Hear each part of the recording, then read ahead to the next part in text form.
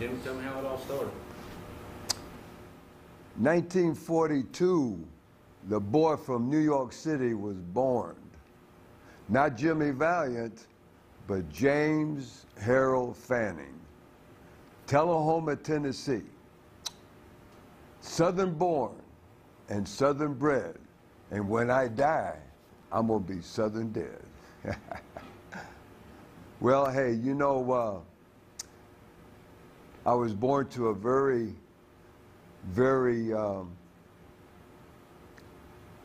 Christian family, Southern family, born in a home that my father built on a small farm. I had 4 older sisters.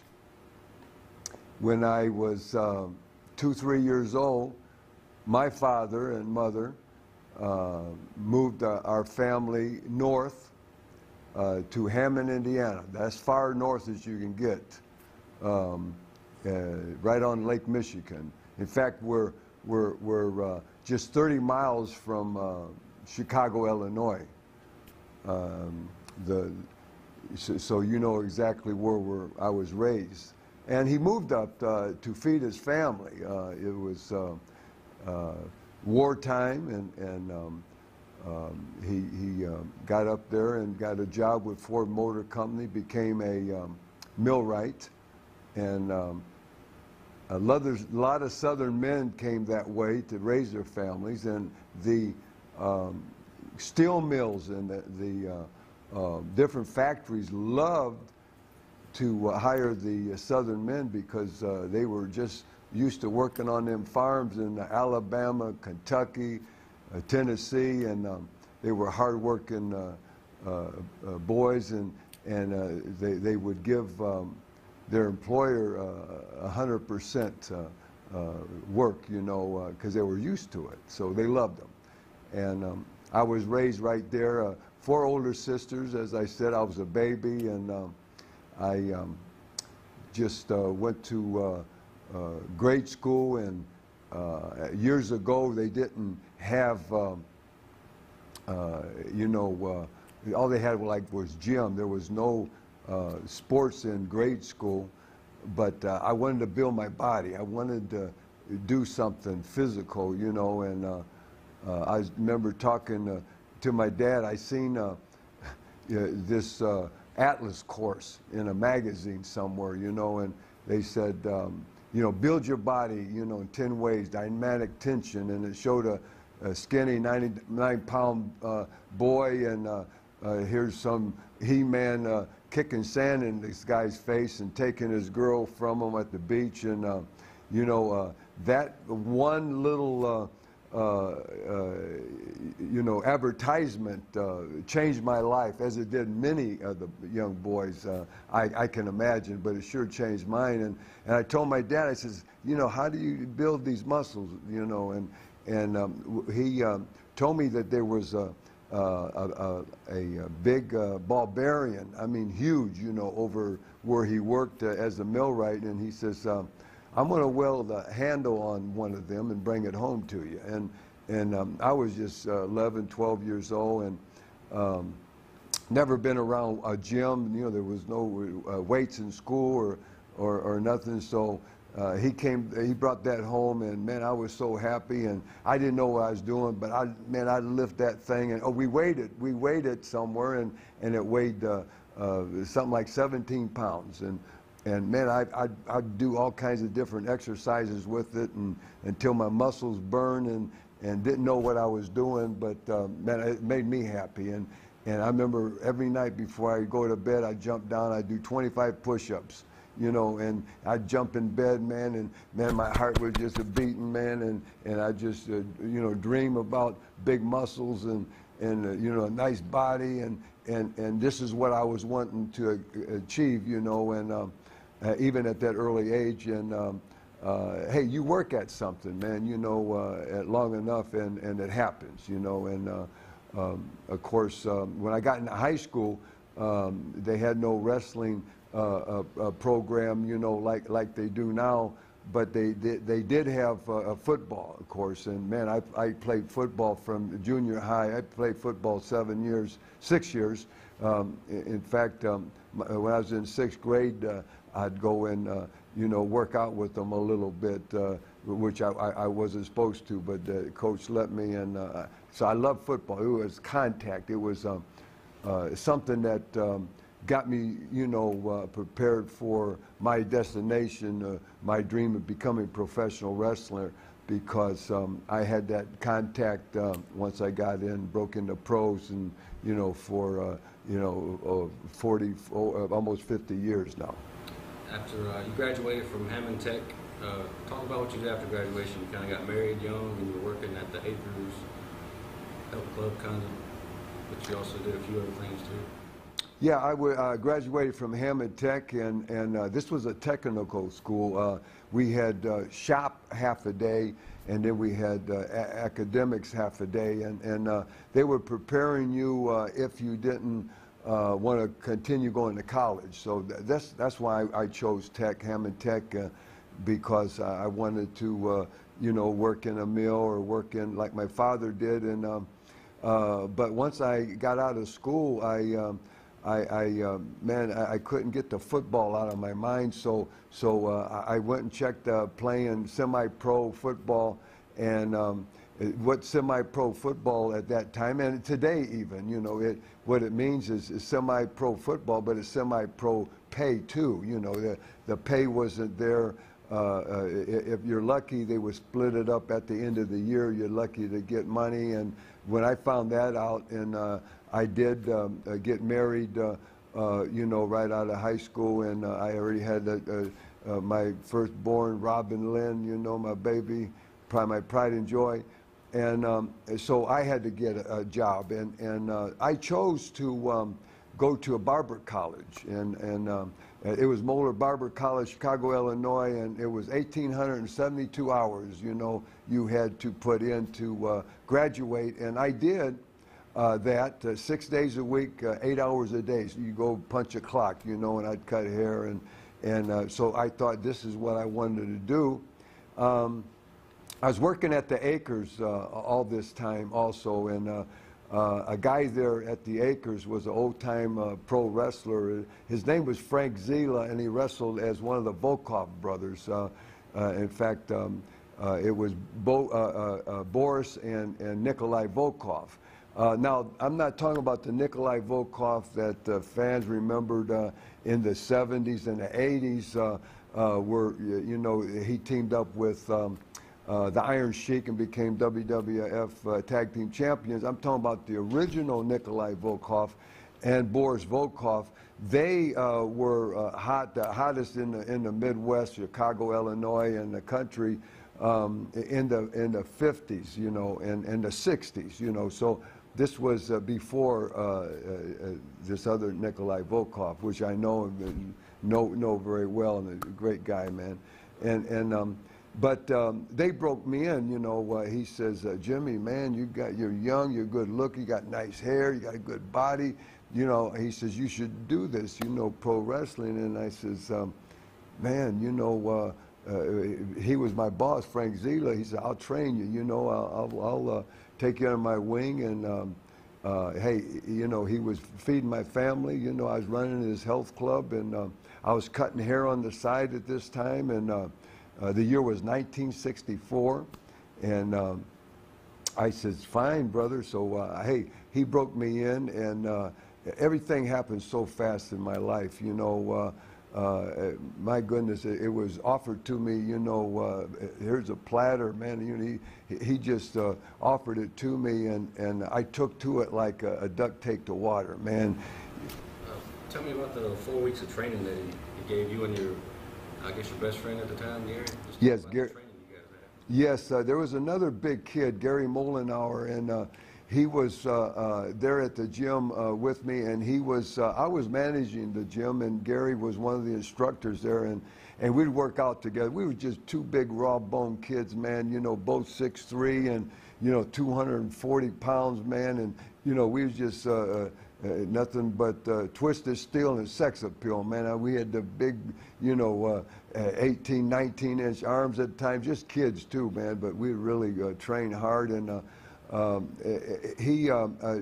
Gary, once I told Gary that Frank Zila was going to break me in, he says, "Oh man, I wish he would break me in." I said, "Well, go ask them, man." So he went and found Frank and asked Frank to, hey, I'd love to wrestle pro too, like Jimmy. And he said, "Well, hey, while I'm training Jimmy, I train you."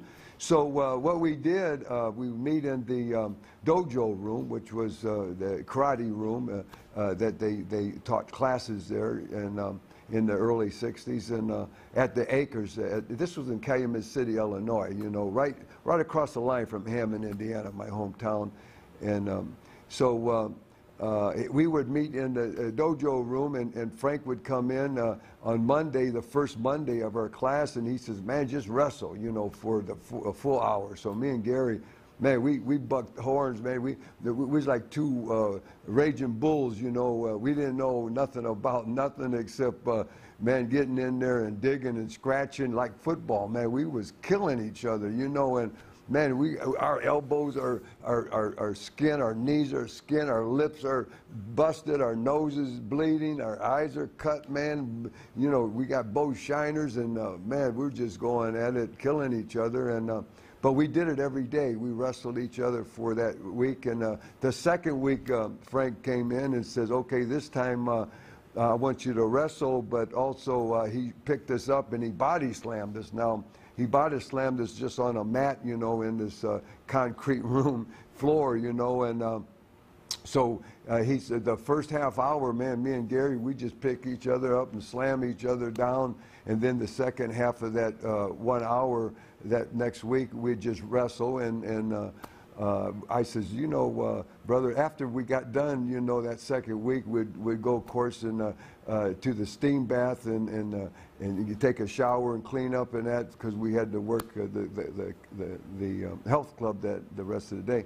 I said, Gary, brother, there's got to be an easier way to do this, man, And, so the following week he came in and he showed us just to give big forearm smashes, to our chest. And so we did that. And the fourth week, we gave us another lesson, just a tie-up, headlock, and a takeover, and then we combined everything and we continued wrestling. So we had 4 weeks of training, and the fifth week, Gary, Frank Zila called me in from home. He says, it was on a Monday, he says, "Jimmy, come in, brother, I need to talk to you this morning." I opened the Acres Health Club at 10 o'clock, and we closed it at 10, man, 12 hours, I was there, and so, but while I was there, I had my barber chair down there. I'd cut hair. I'd give massages, man. I did all kinds of different things there to make money to feed my family, and now professional wrestling is on the rise. It's in my future. So that's just another way, that I was going to be able to do that to feed my family. So I was very excited, but the fifth week, he called me in early, so I got there like 9:30, and so Frank is in his office, and he's got sunglasses on, and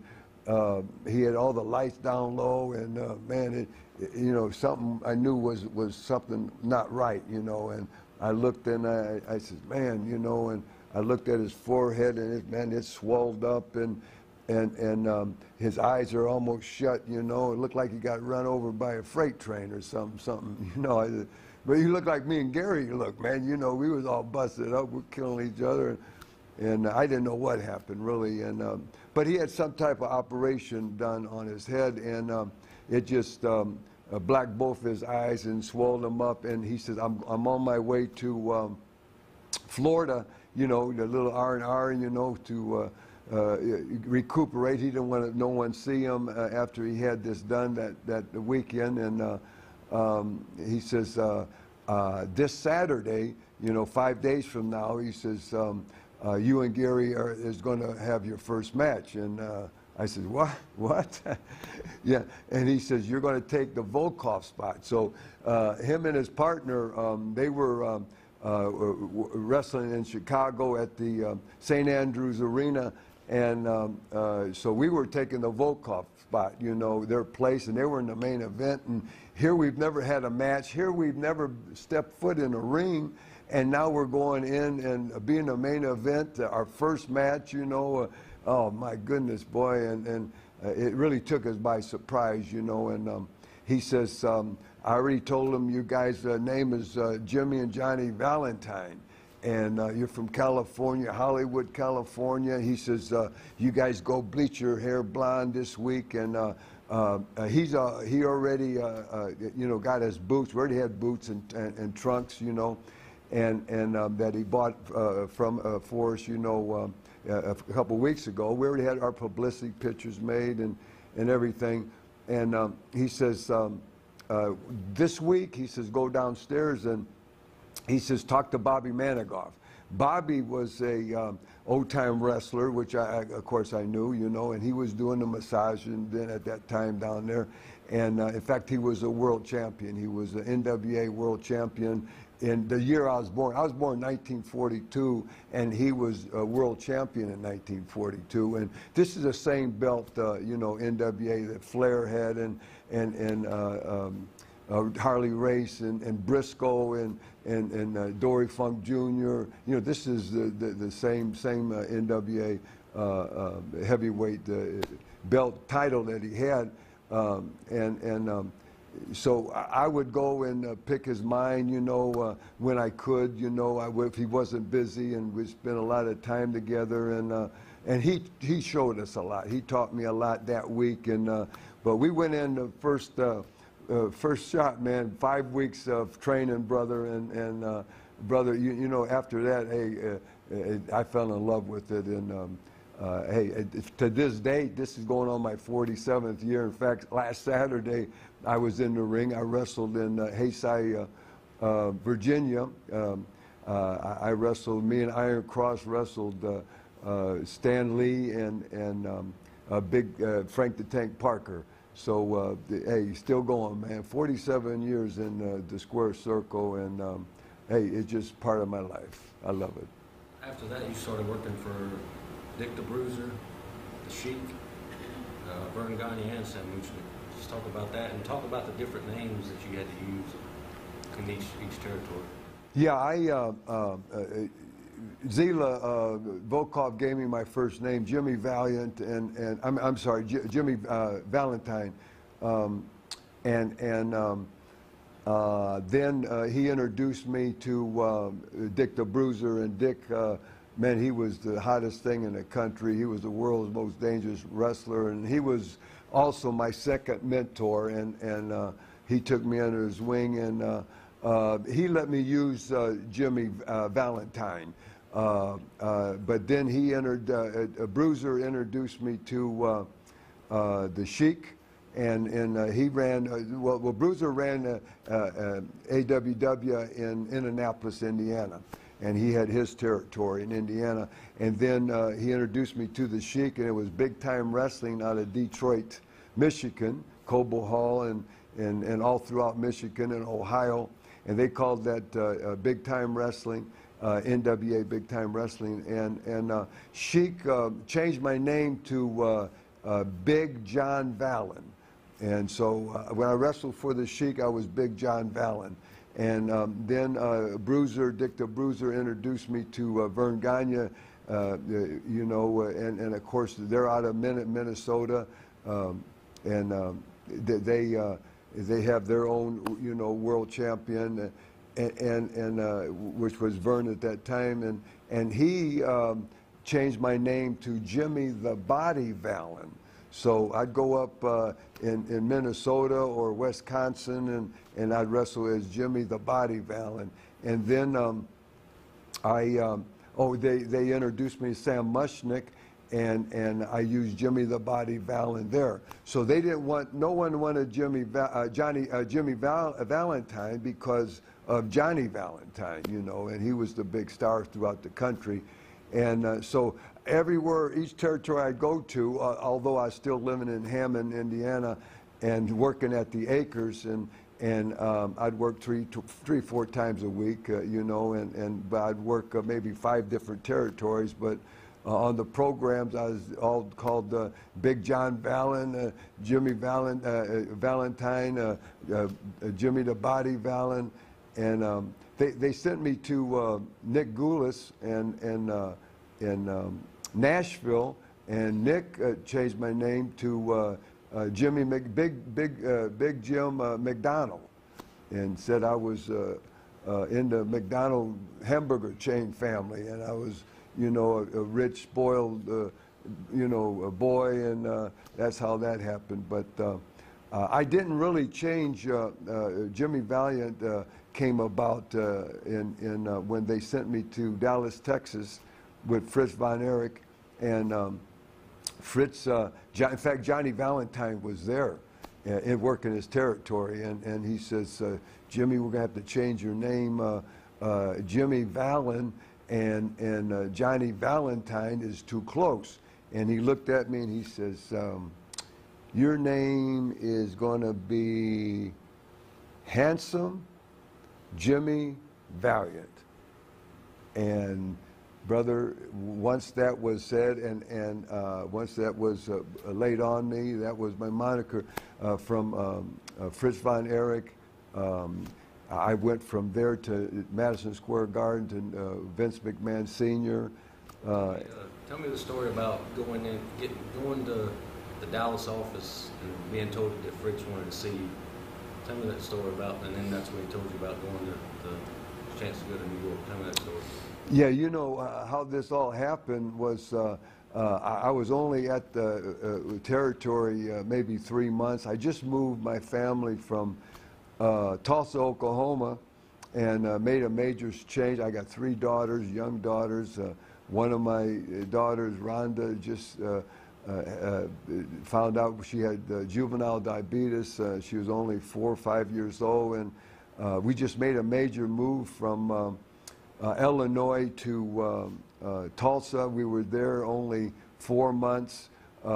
They called for me in Dallas, so I just made another major move, and setting up, you know, getting an apartment, getting all the kids in school, different schools, and you know, getting new doctors for Rhonda and Dana, my other baby, and Robin. So I was only there 3 months, and on Saturday, this was a Bible Belt. They didn't wrestle on Sunday, so Saturday night, Danny Pledges, which was one of the referees, old-time wrestler, old-time boxer, pro boxer, man, he says,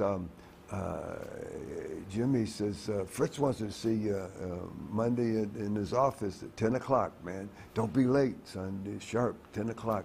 And I says, oh, okay, what's it about with Danny? Oh, I don't know. I don't know. He just told me to. I says, oh, man.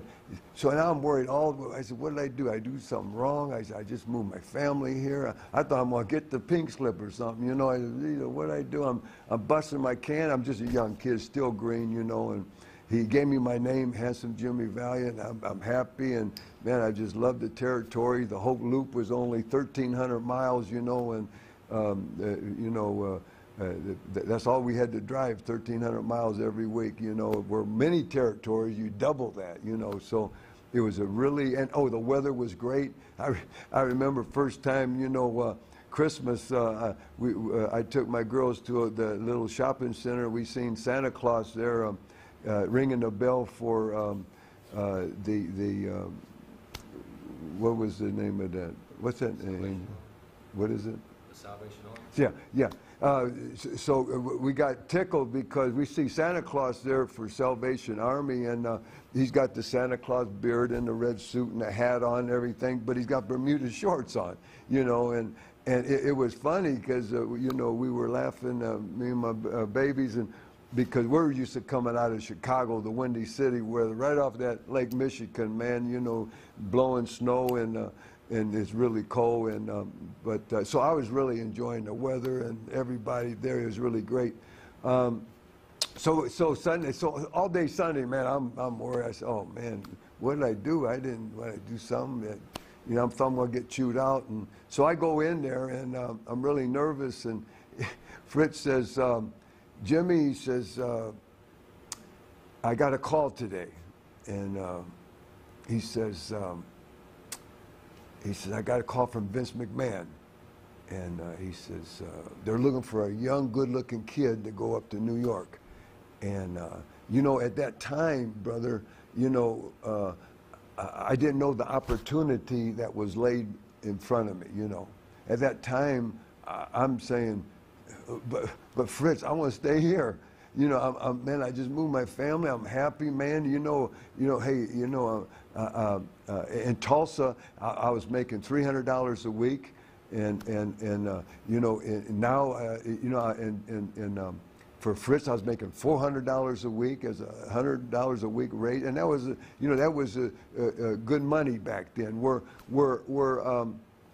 At that time, if you had a regular job, you know, in a factory or something, the men would work 40 hours and they'd bring home maybe just over $100 a week, you know, or 100. And, you know, if you're a you know, a journeyman had a trade, then you could make maybe $150. So I was making double what a man could make, you know, by working in a steel mill or somewhere at this time, you know, in the 60s. So I said, man, brother, man, and he says, it'll be good for you, Jim. He said, I promise you, it'll be good for you.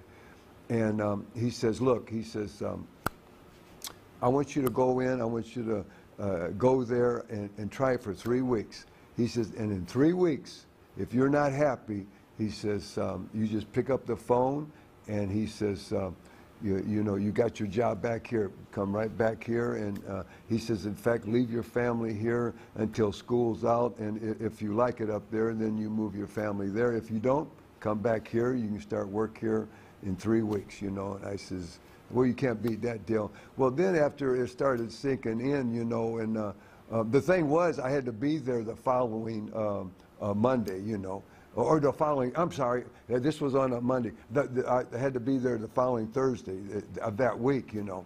So I remember I worked Dallas that Monday night. Tuesday, I was in Fort Worth, which is, they're like twin cities, you know, it's like Minneapolis and St. Paul, they're right together. And Wednesday, I didn't go to San Antonio, which was a shot, because Thursday morning I was flying out to Washington, D.C. For WWF, Vince McMahon. And but it sunk in that week, you know, and all the boys were up congratulating me, man, you know, Killer Kowalski and, you know, Tori Tanaka, Johnny Valentine, man, you know, Wahoo McDaniel, they're all, man, hugging me, and man, what a great kid, brother, man, you're going to make a lot of money up there, you know, and oh my goodness, you know, and so, you know, it's really sinking in, man, everybody wants to go there, you know, so, hey, I went there, brother, and I fell in love with it, you know, of course, in 3 weeks. I never called Fritz nothing. I brought my family in and had a great run there. Talk about your first meeting with Vince McMahon Sr. How'd that go? Yeah, the first Thursday, they did, we did TV out of Washington, D.C. every Thursday. So I got off the plane, got a cab there, man, and to the address, you know, where their office was, and I was supposed to report there, and I walk in, and first guy I seen at the coffee shop downstairs in the hotel where WWF wrestling office was Captain Lou Albano. Well, he wasn't captain then; he was just Lou Albano. In fact, I gave him captain years later, his name captain. But Lou had a cup of coffee, and he was going up. And I recognized Lou Albano because of all the publicity. You know, if you're in New York, you'd get all the publicity from the magazines. And You know, just to prove that I was there 15 months that first year, and I was on like 12 different covers, you know, of magazines, you know, in early 70, in 1970. So Captain, I recognized him, and of course I'm standing here with 2 bags and bleached blonde hair, you know, and so he knows I'm one of the boys. He didn't know who I was, but I knew who he was, and he says, hey, follow me, kid, you know. So I follow him up to the elevator to the door, and it says WWF, you know, Worldwide Wrestling Federation on the door, and who opened the door was Gorilla Monsoon. Gino Morella, which I became great friends with, man, God bless him. He's up there in the ring in the sky, you know, now, but he put his hand out, man, and you know, Gorilla, 400 pounds, he was a monster, man, you know, he had a big hand. You know, Andre the Giant probably had the only bigger hand than Gorilla had, you know, and but he says, welcome, Jimmy, and he said, he introduced me to Arnold Skolin, which was sitting there in the waiting room, and Angelo Savoldi was there, and these were the agents at that time, and he says, Vince is expecting you, Jimmy, and so Gorilla went on in and told Vince that I was out, and Vince says, you know, send him in. And so I walked, he says, Vince is, you know, ready for you. So I walked in, and Vince is sitting there doing paperwork, and he's got his glasses, you know, on his nose, and he looks over his glasses, you know, and he says, Jimmy Valiant, Vince McMahon. You know, he shook my hand, and he says, you come from a man that I admire, Fritz von Erich, and he says, welcome to New York, you know, welcome to our territory. And Vince, you know, says, let me show you who you'll be working with. And he showed me the schedule for the next 3 weeks. I'm scheduled against a guy that he had down, the Black Demon. His name was Tony Nero. And I just, you know, I was a rugged, I was a bad guy, you know, and I liked that, you know. At that time, Fritz had me, you know, working, you know, instead of a crowd pleaser, you know, and I says, is this Black Demon, is he a bad guy or, you know, good guy? What was? And he says, no, he says, we want you as a crowd pleaser, you know.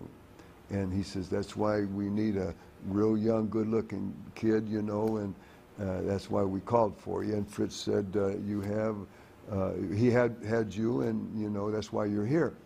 And he says, is there a problem with that? And I said, man, you know, I'm more comfortable. I want to heal, you know, I want to be rough, you know, and you know, here I am, man. You know, telling this millionaire and telling Vince McMahon, everybody wants to go there, that I don't, you know, I'm not happy with what he's doing, and that's not how business is done, you know. But he says, look, Jimmy, he says, we need you to do this at this time. He says, but if you get over, you know, with the people, and if you start drawing money for our company, he says, in 6 months, he says, I'll switch you around. He says, and I'll make you some big money, man. And so at that time, in fact, when Fritz told me I was going to go to New York, he says, you're making $400 here. He says, you're going to make $500 a week there. You know, so that's another $100 a week raise. But now Vince tells me if I can get over, and they'll help me get over, but it's still up to the individual. If you get over, then he's going to make you some big money, you know. So I'll tell you guys, you know, Vince McMahon, I worked for him 3 different times after that. Always, I stayed over a year, and whatever he says, you can take it to the bank. I mean, it's gold. You know, he was such a honorable and such a gentleman, and of course, he gave me my break. You know, here I'm a young kid working Madison Square Garden, you know, where That's the biggest venue. Every major act, I don't care what it is, singer, I mean, from Elvis Presley, you know, to whoever, they want to perform in the Garden. You know, this was the biggest in the world, you know, the biggest convention. Everything went to Madison Square Garden, you know. And here I am, just a young kid, man, you know, and working in the Garden. And so in 6 months to the day, Vince, man, he must have put it in his book that day.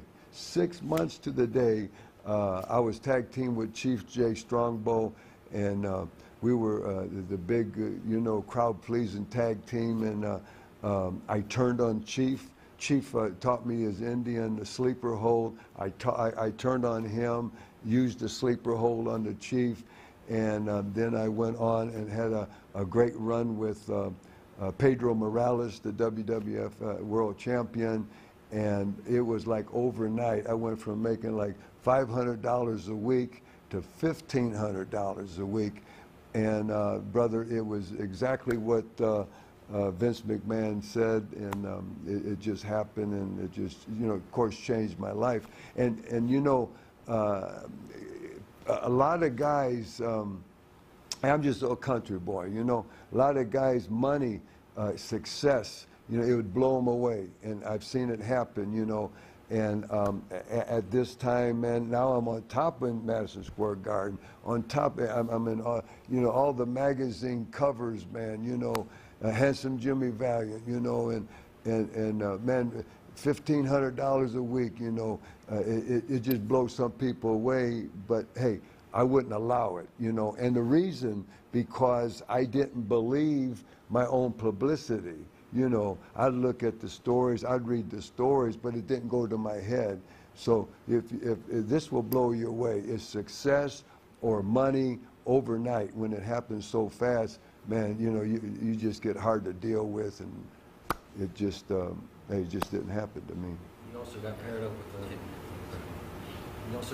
with the Grand Wizard, and was it Bobby Harmon? You guys were using music. Talk about that a little bit. You bet. Yes. The Grand Wizard, Ernie Roth, I met him in the late 60s up there in Detroit. He was the manager for the Sheik, and he was now up in New York with Vince, and he also managed another wrestler, Beautiful Bobby. Not Beautiful Bobby Eaton that came years later, which I love Bobby Eaton. He's a great guy, a great friend of mine. But this was Beautiful Bobby Harmon. And Vince teamed us up there at that time, 1970, 71 by then. The Grand Wizard, he wanted something special for this. And we both had long robes and a long blonde hair, and we strut around, man. And he remembered in the 50s when TV just came out, and Gorgeous George came out to music on the TV, but never to the arenas. And he only did it a few times. So, but Ernie Roth, the Grand Wizard, remembered this, and so he okayed it with Vince, and so me and Bobby was the first ever to come out in the wrestling ring in Madison Square Garden, Boston Gardens, Philadelphia, you know, wherever we'd go to music. And it got over so strong. And this was like 1971. And then in 1977, I remembered this, Jimmy Hart, and we went and cut a couple records. Son of a Gypsy, Jimmy wrote that song and did the music. I sung it. Then we had to have an other side, so I wrote He Got What It Takes, and he wrote the music, Heart to that. So we did our record, and then I did another record, 714, which I wrote. But anyway, I would come out to Son of a Gypsy in Memphis, you know, and so this was something no one ever done. And got over so strong, because music was, man, it'll make you dance and make you get up and boogie woogie, you know, man, you know, make you start clapping your hands, and, you know, make you smile, make you feel good, you know. And so after, you know, I was there in 77 and 78, and we were coming, I was going out to music. Then Lawler seen it, and Dundee seen it, and Austin Idol seen it, all these Memphis stars, you know, so they started coming out to music. And then I left and went other places, back to New York, and I didn't go to music no more. And then in 1980, 81, I went to Crockett Corporation, and I remembered all of this again, and that's when the Boogie Woogie Man, you know, was born, and I came out to music then. Talk about, after your run with the WWF, you kind of went back to Bruisers. You were managed by a pretty boy, Bobby Heenan. Right. And that's when the Valiant brothers were born. Talk about how the Valiant brothers were born and how you got, how Johnny came in and the first match you guys had, you were the champs. Yeah. I was, this was like 1973, and I was managed by Pretty Boy Bobby Heenan, and was working for AWW, Bruisers Wrestling Federation, with Wilbur Snyder, and we would go to the Bearman. We'd work Detroit, and then we'd go across the Toronto, Ontario, London, Ontario, across the border there, and from Detroit, and we'd wrestle on Sunday afternoon for the Bearman, Dave McKegney, and he'd only run in the summer. Because it's such, you know, harsh winters in Canada, and we would wrestle at the ice arenas. So in the summer, they weren't playing hockey, so they were, you know, they were free to rent out. So he'd rent that out, and he'd always have his, you know, girls and midgets, and he'd have a bear. That's what we call him, Bear Man. His bears there, but he'd also bring in some of the boys from the United States, and to work the territory. We never worked territory. We'd only go there once a month when we worked Detroit, and we'd stay over and then go to work that afternoon show in London.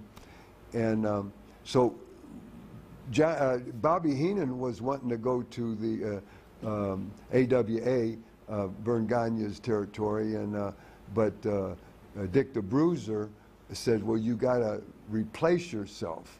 It tells Bobby with another good heel, you know, and you can't leave until I get a replacement. So he's racking his brain, because, man, he's wanting to get out of Indianapolis, you know, and he says, man, what if we get a partner for you, you know? And I said, hey, that's cool, Bobby, yeah, whatever you want. I'm trying to help Bobby too, you know. He wants to leave, you know, he can leave, man. You know, I was happy there. I live right there in Hammond, and Indianapolis only 150 miles, you know, from Hammond. And he says, man, remember that big blonde kid, that good body up there in London, Ontario? And I says, yeah, Johnny Sullivan. He was wrestling under, you know, and he says, what if we make him a Valiant brother? And I said, beautiful, brother, it's good. So he ran it by Bruiser, and so the next 3 weeks we got on TV and says, you know, hey, Handsome Jimmy, wait till you see Handsome Jimmy Valiant's brother, Luscious Johnny Valiant. He's coming, man. Yeah, you know, we're going to work, you know, in the expo in Indianapolis, man, in the amphitheater in Chicago. We was doing all these promos for 3 weeks, you know, and, man, having the people, you know, just talking about Johnny, you know. And we had it all hyped up, man. And when Johnny did come in as and Bobby managed us, when he did come in and walk down the aisle for the first time, they hated him, man. You know, I'd get on the interview, and I'd say, hey, you know, there's no difference between Handsome Jimmy and my brother Luscious Johnny. I said, the only difference is that, hey, I'm not luscious, I'm just handsome. And my brother, he's not handsome, he's just luscious, you know. There's no difference between the Valiant brothers. And Bobby was our manager, brother, man, and we walked down, and we beat Moose Cholak and Wilbur Snyder for the tag team belts first time in Indianapolis. And brother, hey, the Valiant brothers, hey, they were made overnight. No. Yes. And then this second time for me to go into New York, only this time I came in with Johnny, as the Valiant Brothers, and the Grand Wizard still held my contract, so he sold, and they wheeled and dealed, traded a couple men, and some money was changed hands or whatever the deal was. But I ended up with Lou Albano as the Valiant Brothers manager, and Lou loved the tag teams. He loved the tag teams, and we went in and we worked. The WWF World Tag Team Champions at that time was Tony Garea and Dean Ho, and we worked them, and we beat them on TV for the champs, for the belts, and me and Johnny stayed 15 months with Captain Lou. He wasn't captain yet, as Lou Albano's our manager, and at that time we held the belts the longest in the history of the WWF. Which is WWE now, of course, and I'm sure it's been broken now, but we held them for 15 months, and it was a great run, great run. You guys were a big deal in New York. I mean, they had everybody coming after you. Bruno, I mean, that was a big deal. I mean, y'all guys were money. I mean, box office draws. Yeah, it was a hot run, man. You know, the money came, you know, of course, we beat Dean Ho and Tony Garea, so they chased the Valiant Brothers, you know, everywhere. And for the next 9 months, man, we wrestled them 7 days a week, you know, and of course, then, man, they'd work us over, brother, but we'd always walk out with the belts and had so much heat, you know, and the heat was real, you know. Me and Johnny, man, we'd take our cars. We'd have to hide our cars, you know, because the fans, if they seen us in a car, man, they'd key it, you know. They'd scratch our new Cadillacs up, man, whatever we was driving, man, and you'd ruin our cars, you know. They'd break the windows out. They'd flatten our tires. They'd do anything. Man, I mean, they throw hot coffee on us going to ring, or beer, and they burn us with their cigarettes, and you know, it's a serious thing. You know, I've been stabbed, and you know, just getting in and out of the ring, and it was really a hot deal. They had Vince seen, you know, how hot the Valiant Brothers were. You know, this was 1994 at this time, and I'm sorry, 1974. 1974 at this time, and Vince always had, at that time, Bruno Sammartino was the world champion, and he says, you know, always Bruno was a single. He never teamed up with no one because he was their world champion, and it was such a hot deal that we had 2 shots with Bruno on top, with Chief Jay Strongbow as his partner, trying to get the tag belts from the Valiant Brothers, you know, and so it was a real deal. But not only were Bruno and this was their dream team, you know. If they can't do it, nobody can, you know, but we was lucky enough, man, each time to walk out, you know, some way, you know, of course, cheating, and you know, but we walk out with them belts and just got more heat and heat. And another, you know, they'd team up guys like Putski and Santana. They'd team up guys like, you know, Mike Gorilla Monsoon, you know, and Victor Rivera, man, you know, just so many combinations they'd throw at us, you know, the Valiant Brothers. Talk about win the date with the Valiants. What are your memories of the actual date and how that all came about?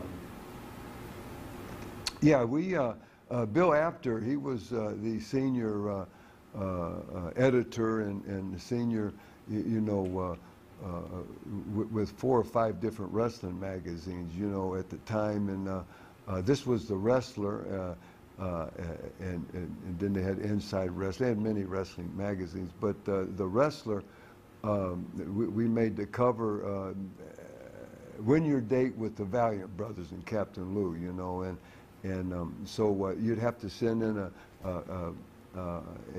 card or a letter, so many words, and why do you want to date with the Valiant Brothers?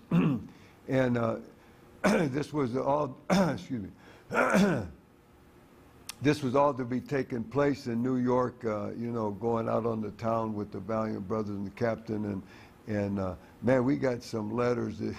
It was so comical, you know, because we had housewives, you know, wanting to leave their husbands, and we had guys dressing up like girls, or I don't know, maybe they were guys that had operations. I don't know, man, but you can tell those guys, you know, sending pictures and letters to us, and it was wild, you know.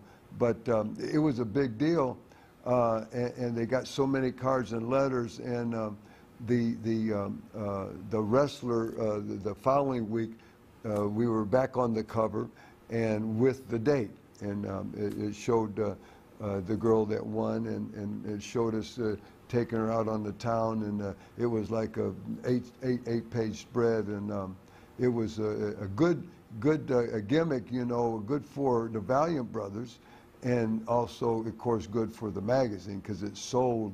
That's what it's all about, you know, is money.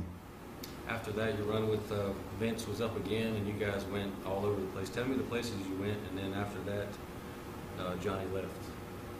Yeah, had the greatest run in New York in 74, 73, 74. And then in 75, we went to Minnesota for AWA, and Vern Gagne, me and Johnny, everywhere we went, we'd be the world tag team champions. We had a big feud with Hilarity Axe Henning and Joe LeDuc. They went as the Lumberjacks, and of course the other tag team there was Greg Gagne and Vern's son and Brunzell. They were the high flyers, and they had quite a few good tag teams. Of course, Crusher, you know, was there, and Nick Bockwinkel, you know, and Pretty Boy Bobby Heenan was there. He was going then as the Brain Bobby Heenan, and we had a great run there, 9 months, man, you know, and then we negotiated to go to Georgia Championship Wrestling, and that was for Jim Barnett, and we was the Georgia tag team champions there, and we stayed there, you know, another 9 months or so, and then we went to San Francisco to Roy Shire's territory, and of course we beat Pepper Gomez and Pat Patterson for their titles. So we had the tag team titles there, and the Kangaroos was out there. There's a lot of good tag team. Years ago, they had good tag team territories, you know, everywhere. You know, it was more than you see today. You know, the tag teams, you do see, of course, they have, you know, tag teams, but not like years ago. They had their own division, and I mean, in one night, you'd see maybe 2 or 3 of the matches was tag team matches, and very exciting. I like tag team. I like to be single, too. I liked either way, but tag team was, me and Johnny was together 5 years, and it was a very, very exciting time, you know, in both of our lives, you know. Right after he left, you got the call. You were working for a Bruiser again by yourself, but you got loaned out to Memphis for Jerry Jarrett. Talk about going in there and kind of taking Memphis by storm. Yeah, Johnny, you know, we left San Francisco, and Johnny was had a few personal problems at home, and he had to take care of it. And he said, he called me Jive, man. He says, Jive, I gotta go home and, you know, take care of business, and I understand, my man. And he says, man, I might be back in 6 weeks, or I might be 6 months. And I said, that's cool, man. You know, take care of what you got to do, and I understand. So I picked up the phone, and again, you know, we had no managers. You know, we had managers, but no personal managers that took care of our affairs. You know, we all took care of our own bookings, our own, if you needed help, the promoter would help you, you know, to find another place, you know. We would leave territories. You'd only there, you know, 6, 8 weeks, months, I mean, you know, and you'd make major moves, you know. My oldest daughter, Robin, time she was in 8th grade, she was enrolled in 12 different schools, you know. So that's how many times you have to move, you know. So we're used to that, and we take care of our business, you know. And so I picked up the phone and called Indianapolis and talked to Bruiser and told him our thing. Johnny's going home for a while, and you know, I need to come in and whatever you need, and bop. So he worked me as a single, and while I was there, this was in 1977 now, and working the single, they brought in Duke George, Major Duke George managed me at this time.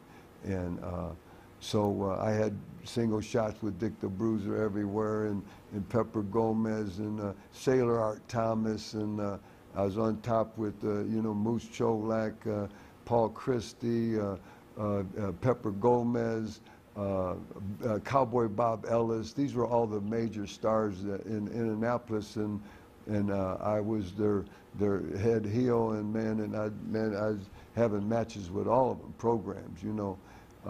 It was a great run, you know. I loved it. I was home, you know, in fact, we ran Hammond, Indiana, you know, where I was raised, and it was so exciting because we'd run to Hammond Civic Center, and people thought that here I am, boy from New York City, you know, they'd handsome Jimmy Valiant from New York City, Bob, man, they're booing, they're throwing stuff, man, they hated me, you know, and they didn't, well, some knew, but the regular fans, because I never would go out, you know, with my family, you know, because I was a heel. I didn't want my 3 daughters to be teased at school. I couldn't go to church with them. I couldn't go to school with them because I didn't want them to have a hard time.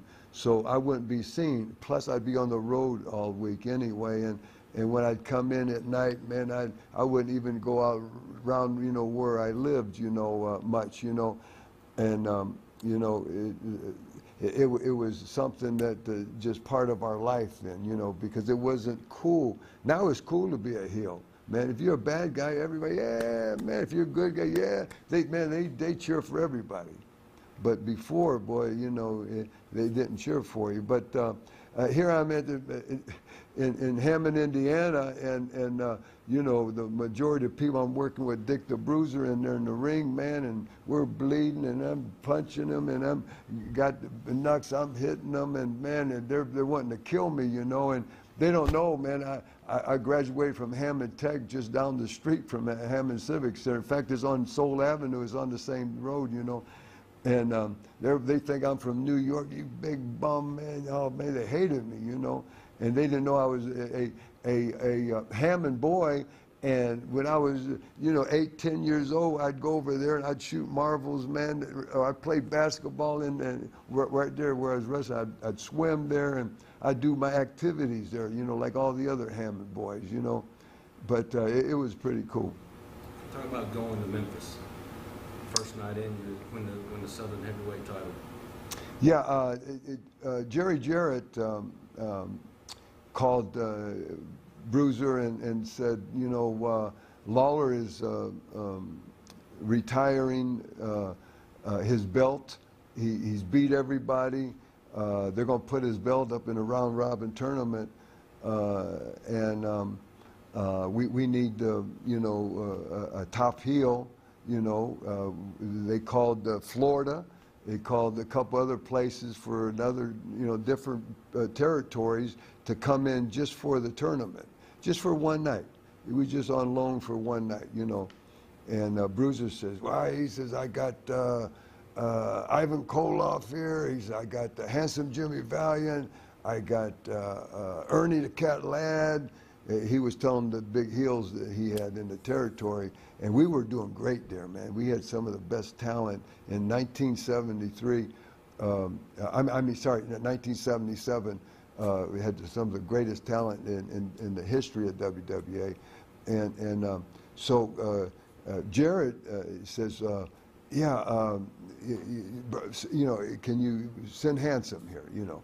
So he told me. So I made an interview. I told an interview. You know, I kind of interview to be shown on the TV for the following Monday. You know, and Saturdays for the following Monday Memphis Coliseum show for the tournament.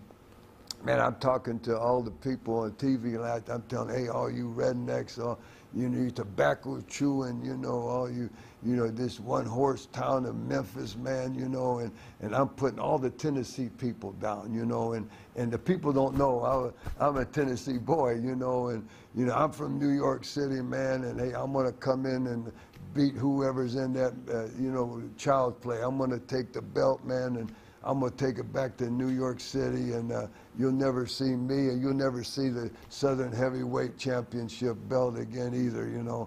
And I'm putting them all down. I'm talking, hey, all you, you know, you raise all your kids on this wick, man, you know, you're all on welfare, you know, you're all inbred, you're all, man, I'm just really ripping them, man, you know.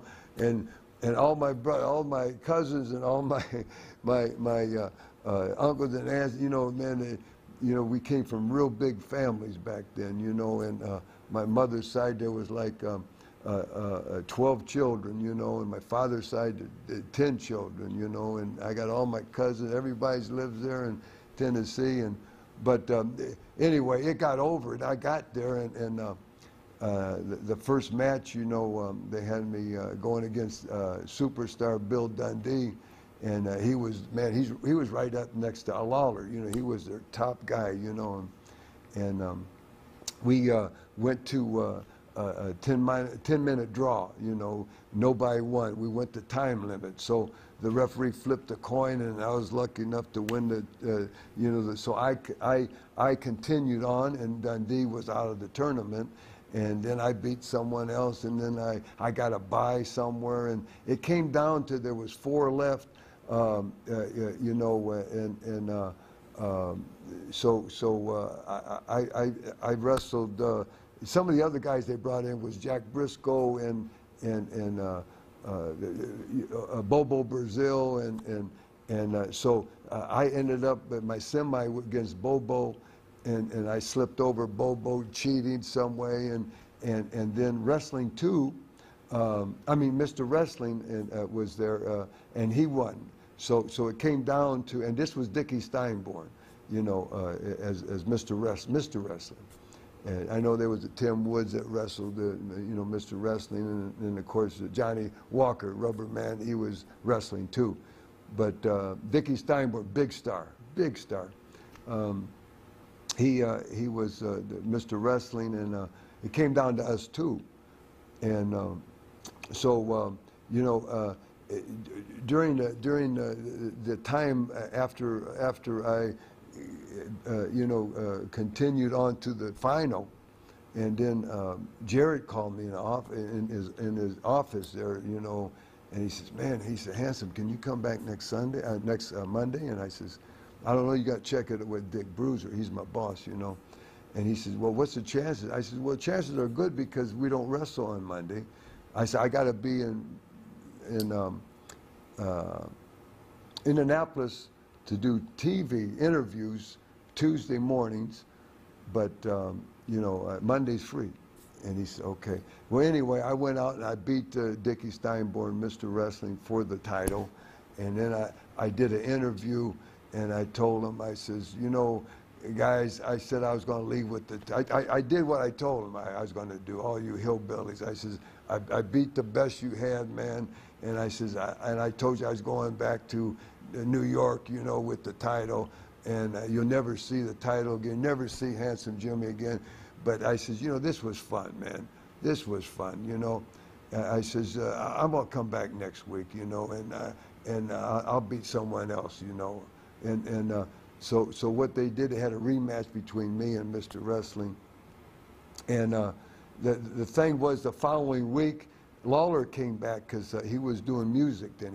He quit to do music, and Jimmy Hart just came on the scene, and he helped Lawler do music at that time, do a couple records, and so he was going to put a free concert on for all the Memphis people, and that day, that next Monday, and so I came back and I put my title on the line again. And when Lawler did his concert in the middle at the after intermission part, and man, they had the stage there, and Lawler came up there. And before Lawler came on, I went out there, and they had the band there, you know, Jimmy Hart's band, and they had the McCarver sisters there singing backup, and it was a big deal, man. And I went out and I says, hey, nobody wants to hear Jerry Lawler sing. You know, they want to hear Handsome Jimmy sing, you know. And I got the sunglasses on, man, the blonde hair, and they had the black lights on, and, you know, you know, everything just glowed, you know. And I says, at that time, the real hot country song was, you took a fine time to leave me, Lucille, you know, by Kenny Rogers. And so I talked to the band, I said, hey, you hillbilly, can you play that new hot song of Kenny Rogers? That took a fine time. And you know, everybody's booing, they're throwing stuff, man. So Jerry Jarrett and some of the guards come out, you know, with Eddie Marlin, and they come out and says, Handsome, you can't, this is Jerry Lawler's, you're only here to wrestle in the main event tonight, you know. And I says, you can't do this, man. You know, this is Lawler's last appearance in the Memphis Coliseum, and you're going to have to leave. And I said, you know what, Jared? He says, I didn't want to sing for these hillbillies anyway, man. And I just dropped the mic and I strutted off. And so then Lawler came on, man. Jimmy Hart brought him on, and Lawler came on. He sang a song, and he got ready to sing his new single hit, you know, that he's promoting now. And so at that time, man, I couldn't take no more of it, man. I'm hearing this, and I run onto the stage, you know, and I grabbed one of the guys' guitar, and I hit Lawler in the head with the guitar, and it exploded, you know. And man, I put the boots to Lawler. Man, he's down, he's bleeding, and man, the band, they're just standing there in shock, man. They look like a deer in the headlights, man. They didn't know what to do. And here comes the security guards out. Here comes some of the wrestlers, and here comes Jarrett out again. And man, oh man, you know, they got me back off stage and out of there. And the only reason they didn't, you know, suspend me or fire me, man, because the Coliseum sold out, and you know, to come to see Lawler and see me lose the strap that night, you know. So he says, man, hey, just go ahead, have your match, and get out of here, you know. So I went out, and I went over again. I beat Mr. Wrestling again, and I cheated, beat him again, had more heat, went in there, did another interview. I said, I'm coming back one more time, man. I says, and I don't care who it is, Mickey Mouse or Andre the Giant, get someone in here that can, you know, give me some competition, or you'll never see me again, you know. I'm taking the bell, I'm leaving, I'm saying this every week, you know. And I says, you know, I'm tired of all this, you know, one-horse town of Memphis, Tennessee. So I leave, and then the next Saturday, they're finding out who's going to wrestle me, you know. And man, they had, you know, some big stars there, you know, all wanting to, you know, wrestle me for the title. And right on the end of the program, Jerry Jarrett comes out, and he says, well, we got it. He says, here's Handsome Jimmy's opponent for next Monday night, 8 o'clock, Memphis Coliseum. And brother, they brought Jerry the King Lawler back out, came back out of retirement, had the crown on, and he says, nobody nobody does this to me, you know. Hey, I don't care, Handsome Jimmy. Hey, I'm coming back. Hey, I'm coming back for my Southern Heavyweight Championship belt. Hey, I'm coming back for you. I'm going to ride you out on the rail, man. Hey, you were going to get rid of you. We don't like your kind here, you know, in the South, man. Bop, bop, bop, bop. And brother, the next Monday, Coliseum sold out, and me and Jerry Lawler connected there. And for the next 6 months, we wrestled every Monday at the Memphis Coliseum, man, and jammed it. A couple of big things from that was a couple of things, he burned your face. Talk about that, remember that?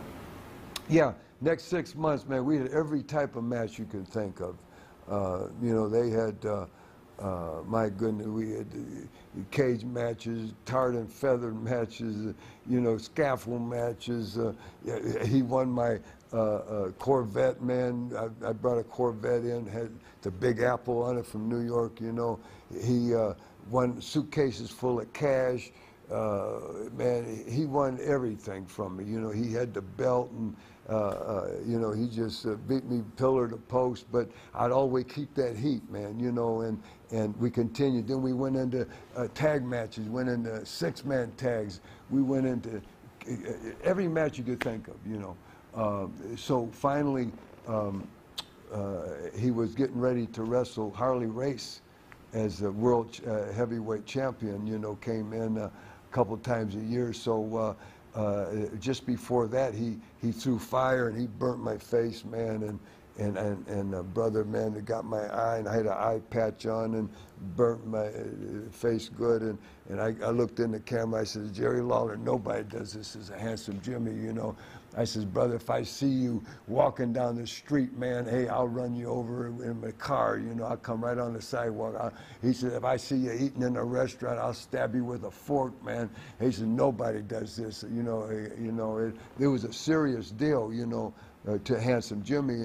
And so I went home to heal up, and he wrestled Harley Race that next week. And they went to hour Broadway, which is a time limit. They went a whole hour, you know, time limit. And the following week, they came back in a 90-minute match, you know. So I wasn't on the card, man. And I flew in myself, man. And I told the cab driver to man, leave that meter running, brother. I won't be long. I got in there, you know, when I figured Lawler was going to be in the ring against Harley Race. And man, I stayed in the shadows, you know, of no one knew I was there. And just as, you know, Lawler had Harley beat, you know, for the pin, man. And man, I grabbed a big bottle, a quart bottle of something out of the garbage can, man. I ran down the aisle, you know, not the aisle where I was in the other side of the building, another different aisle, not from the dressing room. And I ran in, man, and I brought that quart bottle, man, a big bottle, beer bottle, whatever it was, Pepsi bottle, I don't know what it was, over his head and busted, man. And man, it cut my hand, cut his head.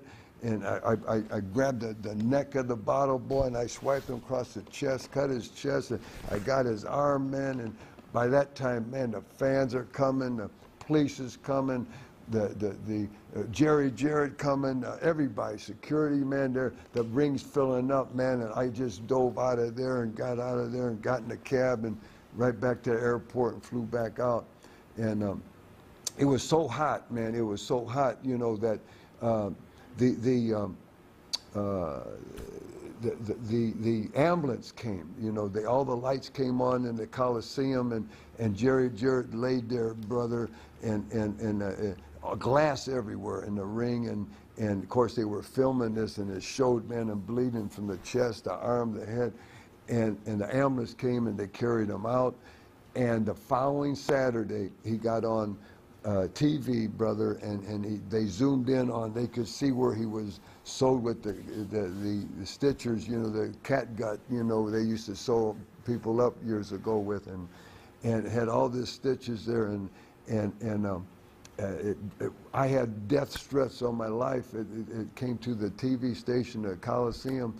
Man, they had to have me back because, you know, man, Memphis is selling out. You know, Lawler wants his revenge, and So they used to pick me up at the airport, and they'd put me in back of Buddy's car, which was one of the old time wrestler, Buddy Peel. Buddy Wayne was his wrestling name, and he put me in the back seat of his Cadillac, covered me up with army blankets, and drive me right into the Coliseum. And he's waving at all the fans, you know, hey buddy, but they're all out there trying to see how I get in every Monday, you know, but they never figure it out. And then afterwards, he'd put me back in there and he'd drive me back to the airport. And I'd fly out every Monday. I wouldn't even stay over, you know, because I had to do TV interviews in Indianapolis for Bruiser next Tuesday. And but it was a hot deal, brother, man. And eventually he beat you, and you were, I guess, going back with Johnny to the WWF again. Exactly, yeah. And talk about, you guys did some TV tapings and you weren't feeling too well at the taping. Yeah. We had shots. Vince McMahon and called the Valiant brothers back. It was going to be a big run he had planned, and we went in twice. Did 6 tapes, 2 days, and then we'd go in 3 weeks, do 6 more tapes. And the second time I was in there, man, I wasn't feeling real good, and man, I thought I was getting walking pneumonia and a boogie woogie flu, man. I was so tired, I couldn't even hold my head up, man. I couldn't raise my arms. I said, man, something wrong with me, brother.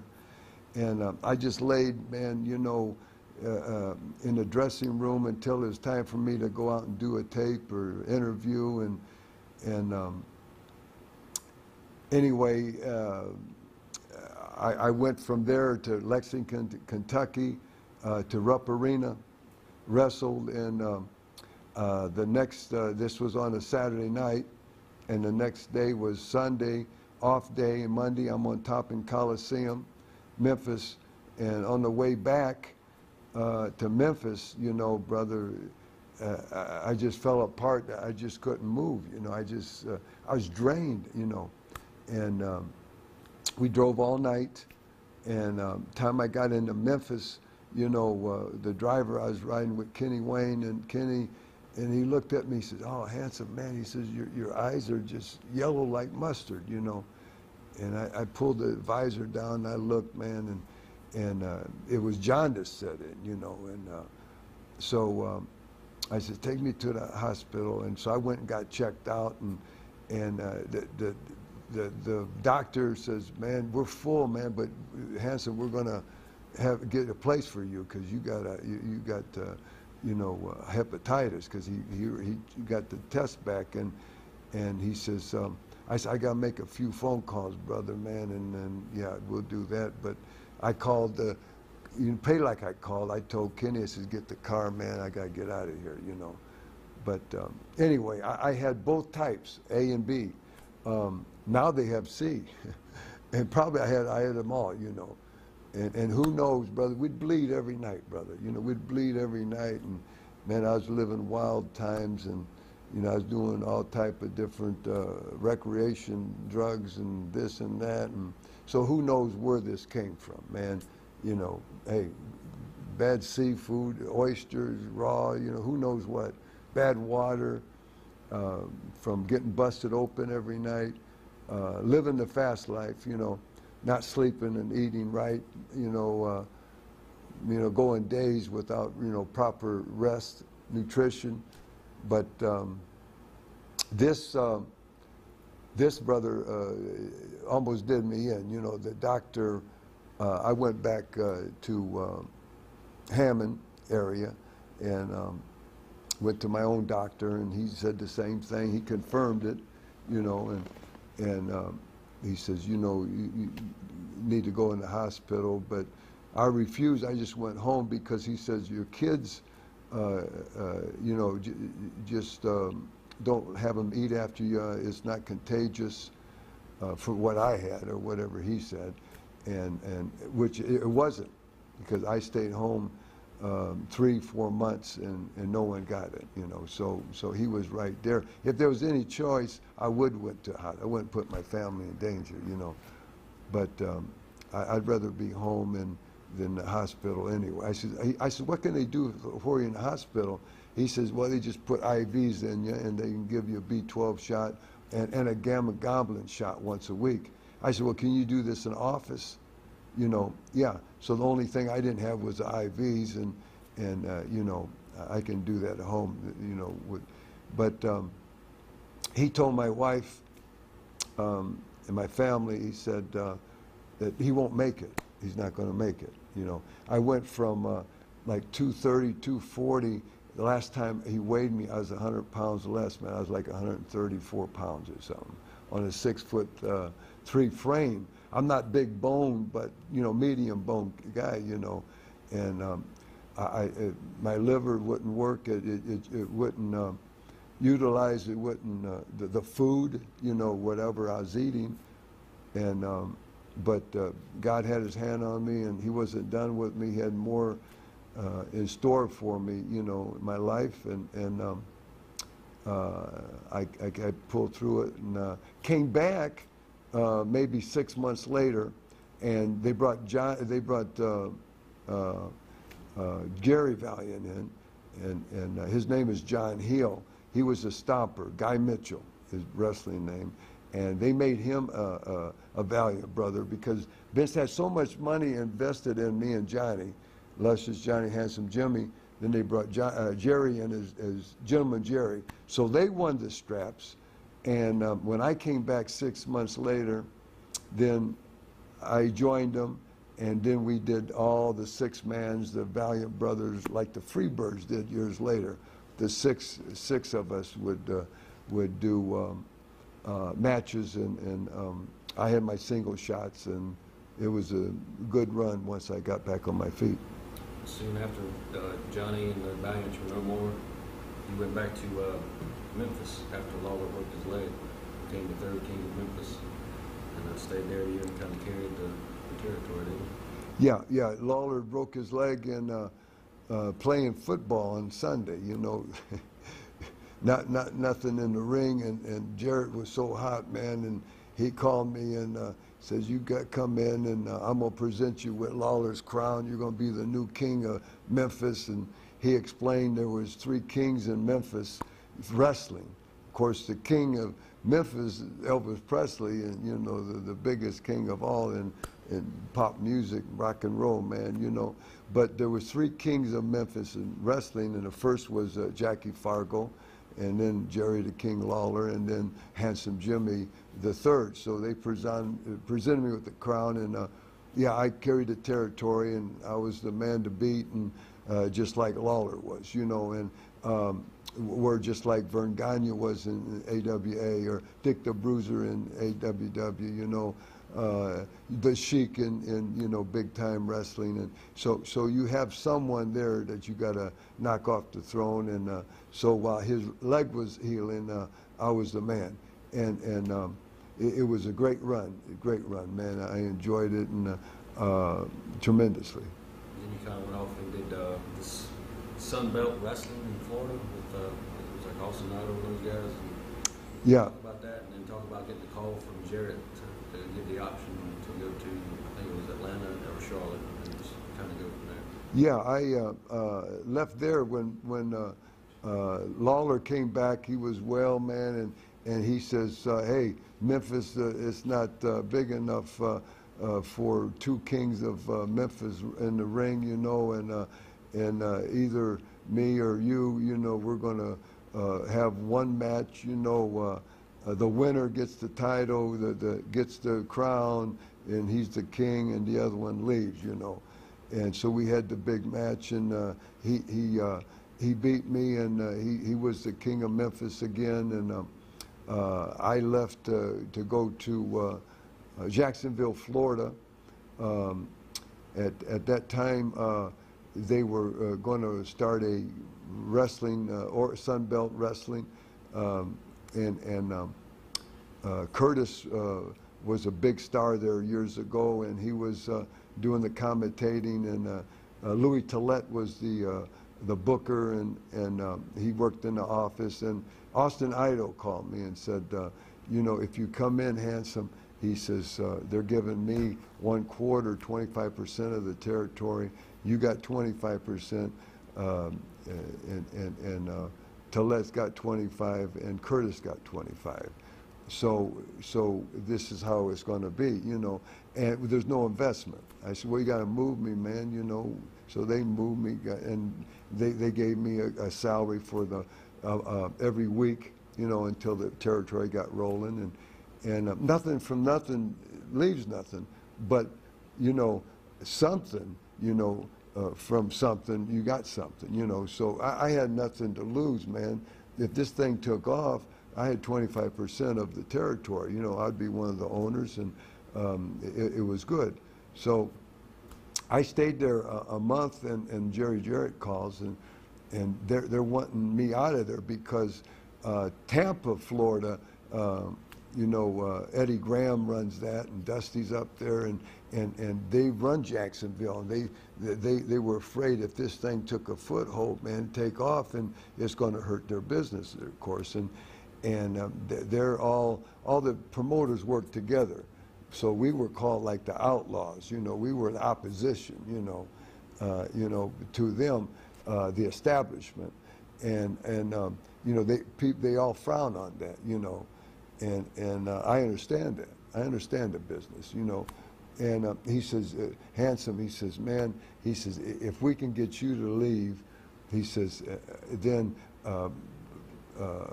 Austin Idol, he'll probably leave, and if you two leave, man, that territory won't get a foothold and it'll fold, you know. That's what they're wanting. So he offers me, you know, you can go to Atlanta, you can go to Charlotte, you know. They just want me out of there, you know. So they called Jim Barnett, and everybody, all the promoters are talking, and you know, they're scheming, man, to get me out and get Austin out, and then, you know, they'd have less chance of making it because we were their two big stars, you know. So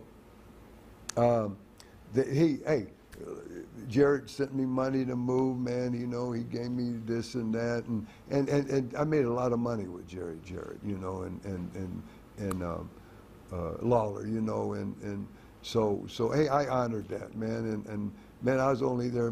Hey, moving, brother, it's like changing socks or something to me, you know. I made a major move, all the furniture, everything to Florida, you know what I mean? 1 month being moving to North Carolina, Charlotte. So they got me in Charlotte, man, you know, and I went in then as King James, and Alfred Hayes, Lord Alfred, managed me there. I teamed me up with Greg the Hammer Valentine, and we wrestled, you know, as tag team against Ebony Diamond, which is Rocky Johnson, you know, The Rock's father, and he was under a hood. He went as Ebony Diamond, and his partner was Bad Leroy Brown, you know. So that's how that started, man. And this was like 81 or 81. In 5 minutes, try to tell me you went back to Jarrett, and then you come back to Charlotte, and you got Crockett and Ole wanting to meet with you. Talk about that meeting you had with them. Yeah. I was in Crockett Corporation, and Jerry Jarrett would call every 2-3 months, you know, or 6 weeks, or, you know, hey, can we get Handsome back, you know, for a shot, you know, to Memphis, and so they'd fly me on a Monday and fly me back, and so I'd come back, and then Jarrett called. Now he wants me for like 3 weeks, and so he's telling Jim Crockett, man, Handsome, he's a character, good guy here, man. Man, people love him, man, here, you know, and here I'm a heel there with them, and so I get back, and they call me in the office, Ole Anderson, and was booking in, and Crockett, and he says, man, why didn't you tell me you was a, you know, character babyface? You know, why didn't you tell me you was this, you know, big, you know, crowd pleases, you know, character up there? And I said, well, hey, you know, I didn't think. He says, well, you know, they said Coliseum sold out last night, and man, they want you back for 3 weeks. And he said, we want to do that here. And I said, okay. I said, that's cool. He says, but we got to change your name, you know. No more handsome, you know. We want you to be a good guy. And I says, he said, think of it. What name? And they're thinking. I'm thinking. I said, how about the Boogie Woogie Man? You know, Jimmy Valiant, but Boogie Woogie Man. He said, they look at each other. He said, yeah, okay, that's good. And he said, okay, good, good. He said, I said, hey, I said, listen, let me come out to music. And they said, what? I said, let me come out to music. He says, when I'm in Memphis, I come out to music, brother. I get them people, man, dancing in the aisles, and I come out, I kiss and hug, and, man, I'm dancing with them, you know, and it'll get over. He said, okay, okay, what kind of song? And at that time, Manhattan Transfer had that hot song, Boy from New York City. I'm from New York City. And I said, boy from New York City. He said, okay, get it, man, and come on back. He says, can you grow a beard? I says, yeah, man. Throw your razor away, start a beard. And I says, okay. He said, they want you for 3 weeks. Get out of here, man. We'll see you in 3 weeks, and we'll have you ready to go on TV here. So I went up there for 3 weeks, threw my razor away, came back with the song, man, thing. And brother, first time on TV, you know, what was the announcer? Bob Cottle says, folks, whatever you do, don't leave your seat at home. Talking to the fans at home, says, when we come back from this break, you're going to see the most unusual thing you have ever seen in your life. The Boogie Woogie Man is here. And man, when they came back from break, they played that music, Boy from New York City, and no one ever seen, man. I went right up, instead of going to the ring, I went up, it was a studio, but real small, but I went up in the bleachers, and I'm hugging, I'm kissing everybody, man, woman, child, blue, black, pink, white, it didn't matter who, man, I kissed everybody, and they're dancing, high-fiving, and man, the music is blaring there, and they're rocking, man, this place. And I slide into the ring, didn't even wait for the bell, the music kept playing, I boom, boom, punched the cat, man, shot him in, gave him a big elbow, dropped a big elbow, 1, 2, 3, got up dancing, back into the crowd dancing, I danced all the way out to through the curtains, and man, and it all happened within like 2 minutes, the whole match and everything, and man, it went over like crazy, you know. So then they brought me back out, Boy from New York City. I went out to Bob Cottle and Crockett, what was Crockett's? Jim Crockett? No, Dave. Yeah, I went out to back out to do an interview David Crockett, and man, I kissed David, man, right on air. I kissed Cottle, man, you know, did an interview, brother. The Boogie Woogie Man was alive, and that's how it all started. And I had like a 7-year run there, brother, as the Boogie Woogie Man in Charlotte, North Carolina. Let's take a little break and Talk about memories of going up against Alcantara, the Russian Bear. Yeah, I wrestled Ivan as tag team partners. We wrestled together in Indianapolis, and I wrestled him in California and New York. And so in '81, when I became the Boogie Woogie Man, Jimmy Valiant, and crowd pleaser, and Ivan was there, and Sir Oliver Humperdinck was his manager, and he, of course, was in great shape. Ivan was a machine, man. And Ivan and myself, we were both born in 1942, and we're both born in August, so I think I was born August 6th, and he was born something like August 17th or something, so I'm a few days older than Ivan. And in fact, Paul Jones was born in August 42, and so was Ole Anderson. We're all was born 42 in August, so we're all Leos and same birth.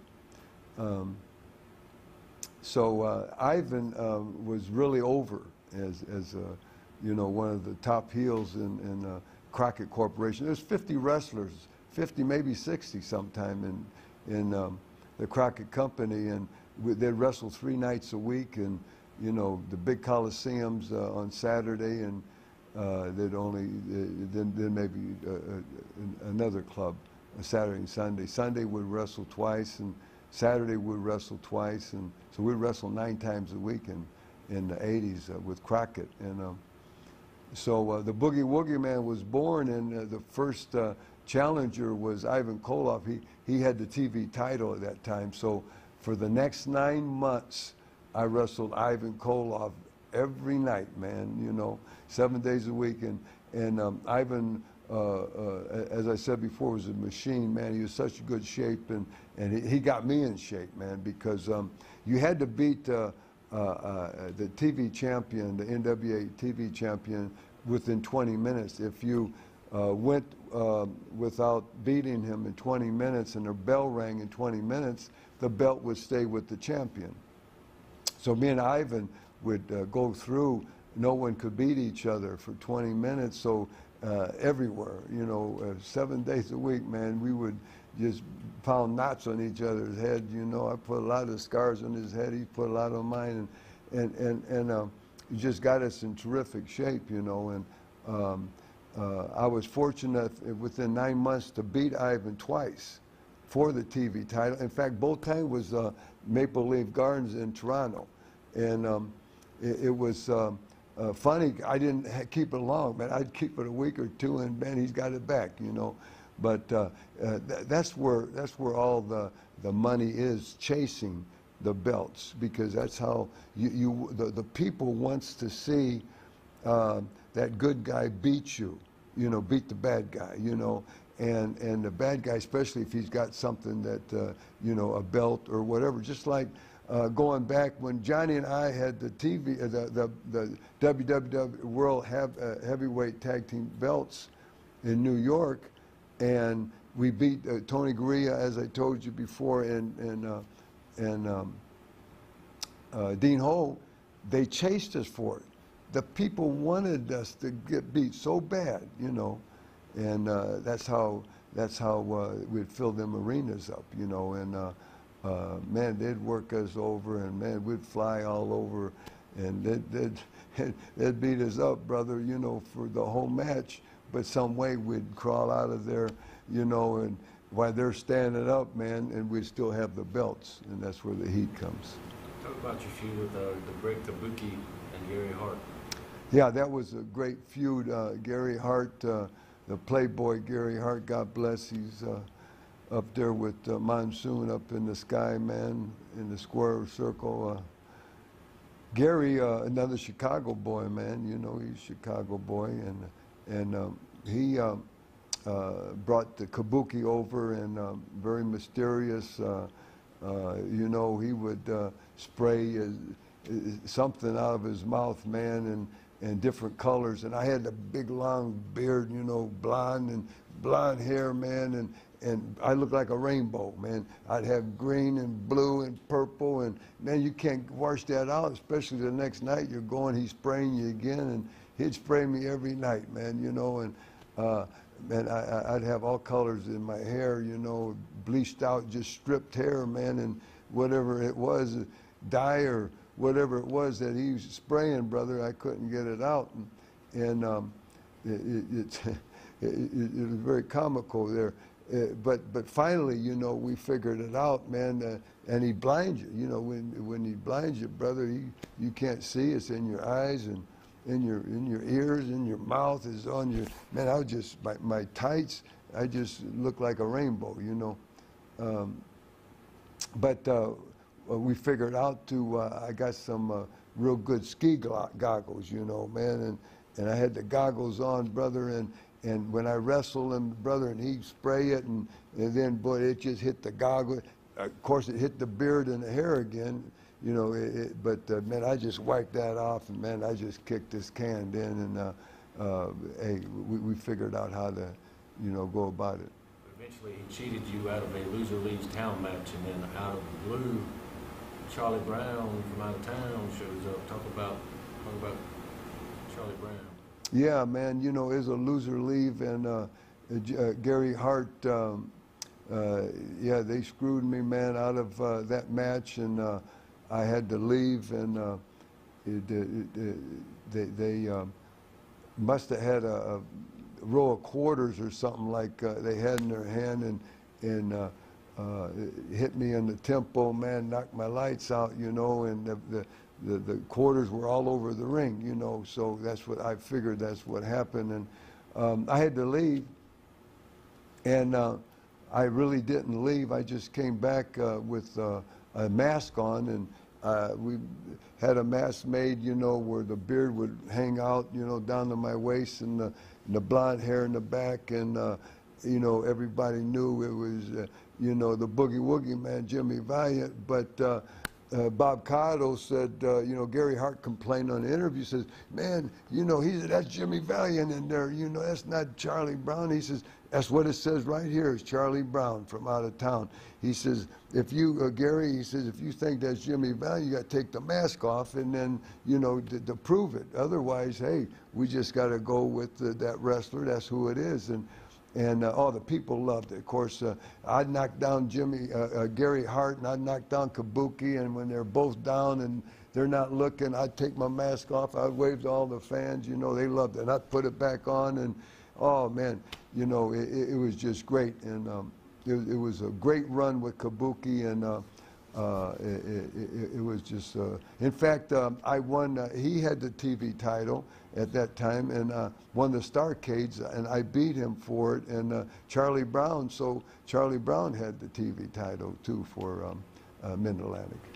Kind of after that feud wrapped up, you got involved with Paul Jones and the Assassins. I think most people remember them coming out and cutting your beard, man. Talk about that. Yeah, that was a serious deal there. You know, your most serious angles, you know, that draw money in our profession is something personal. And Paul Jones and his army, and at that time he was wrestling Assassins, and for a year, man, I'd bring in partners, Dusty Rhodes, Magnum TA, you know, Raging Bull, you know, Bugsy McGraw, you know, man, I just bring in partner after partner going against the Assassins, and we could never take their mask off, you know. No one ever took their mask off, you know, and no one ever could beat them.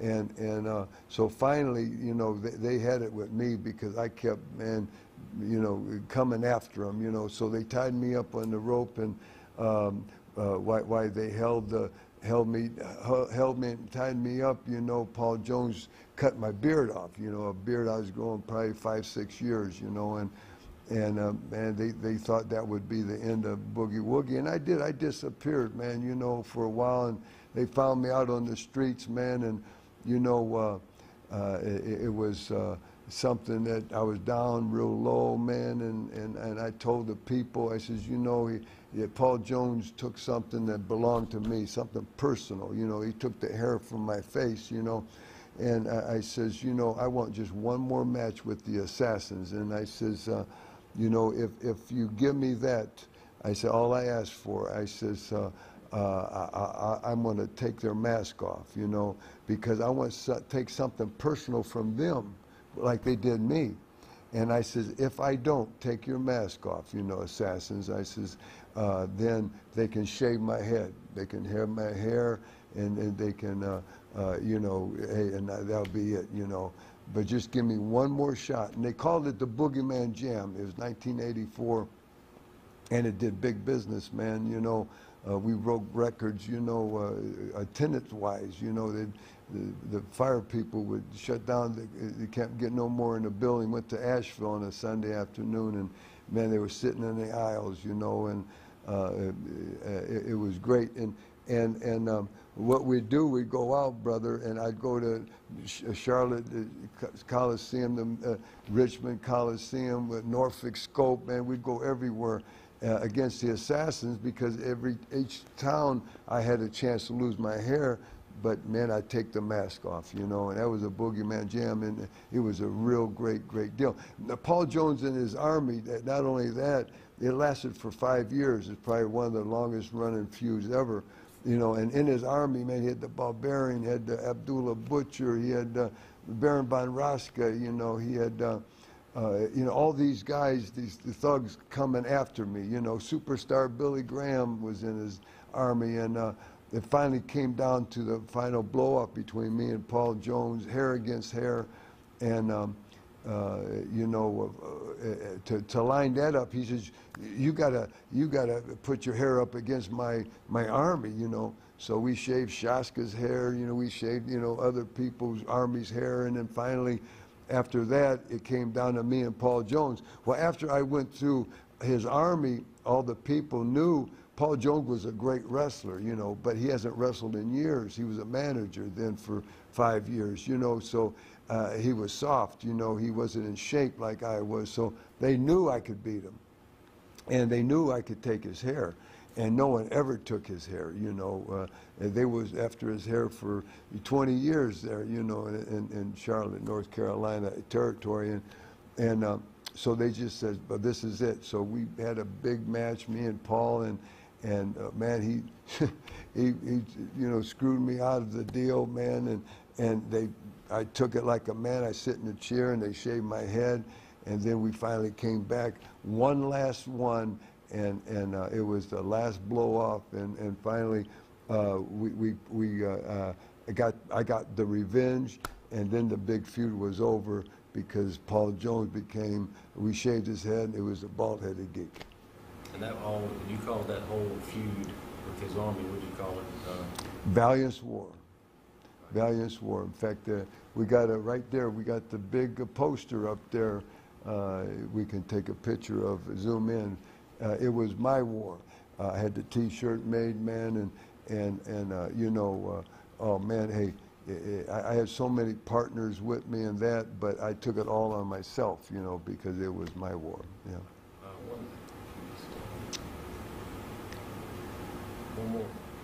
One more story before we go to the camp and everything. Jarrett and Lawler bought you a house. Tell me how that wound up happening. Yeah, in the 80s, they kept, every time they'd bring me in, man, they said, when are you coming home, handsome? When are you coming to stay? When are you coming to work our territory? And I was very happy with Mid-Atlantic Wrestling, with the Crockett Company.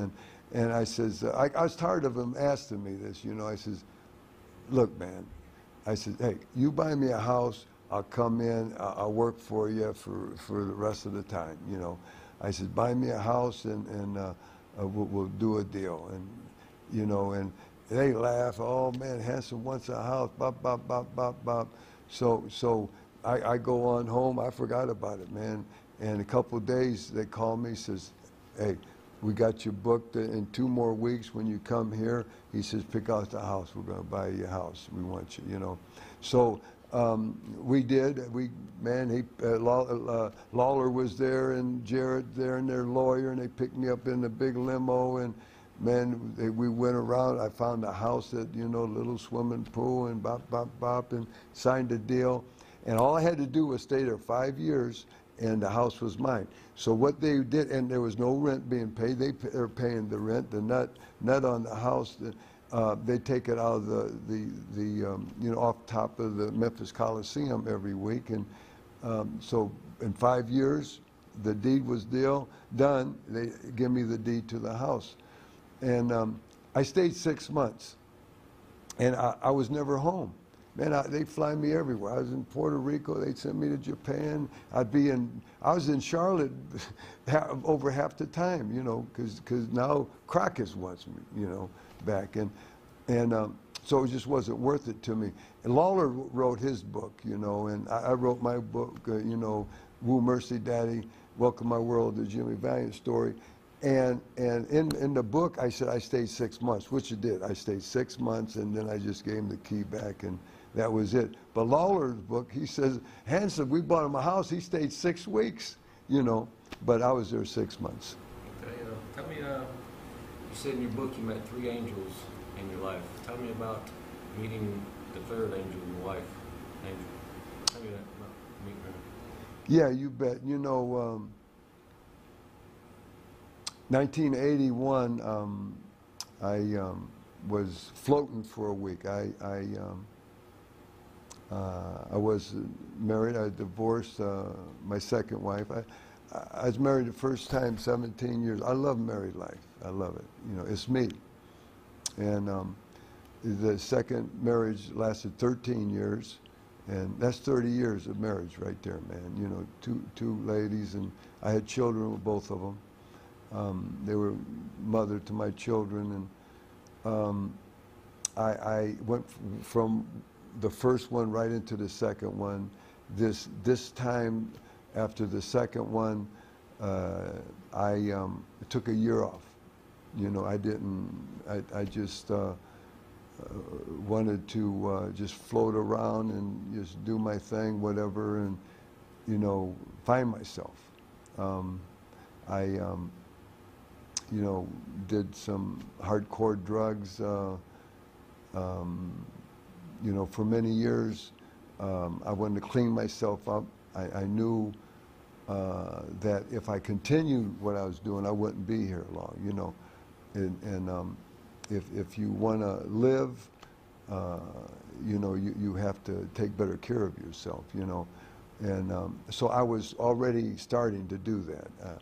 In fact, I was, man, I cut off maybe by this time I met Angel, maybe 3/4. I was just doing just certain stuff just to, you know, so I could relax enough to go to sleep at night, and you know, just I was trying to get back into health, nature, you know, working out, and how I started out, you know, as a young boy, and I knew something. You know, spiritually, I was getting right with God again, getting right, you know, with my body and nature, but it took a woman, a good woman, to get me over the 100%. And I met Angel, and you know, the day I met her, you know, I says, look, let's take this real slow, you know, and I'll tell you how slow we took it. In 4 months we were married, and we're living where we live now at the White House, and started our camp together and everything together, you know. But this lady saved my life, you know. I honestly wanted this to happen, and it did happen. I was just looking for the right lady, and you know, once you hook up with someone, you can't be apart. You can't stay apart. You know, it happens fast. You know, especially as an adult. You know, and again, I love married life. We've been married 20 years, Angel and myself, and hey, we never had a cross word. We don't argue. I refuse to. She refuses to. You know, our biggest thing would be talking about, hey, where do you want to go eat? You know, where do you want, baby? You know, it's good with me. She, well, no, what do you want? You know, so it's easy, man. She's a Leo. I'm a Leo. You know, we're like we're lovers. We're like brothers and sisters. We're the best friends. We're you know, she's my right hand, man. You know, she's everything to me. I can't. Man, I can't be away from her. You know, I refuse to, and I won't. You know, it's just she's just such a good person, and such a good lady. You know, and she's so talented, man. She's a great singer. She's a great artist. She sews. You know, she do it all. You know, so certain people can do many things. And some people can just do one thing, you know, but she's a person that can do many things great, you know, very good. Jerry Lawler's another person. He can do so many things, and everything he does is great, and Angel's the same way. Talk about getting the call to be a part of the WWF Hall of Fame at the time. What did that mean to you when you got that phone call, knowing that you're going to be going alongside all the greats of wrestling history, and you're now a part of that? What did that mean to you? What's that say about your career?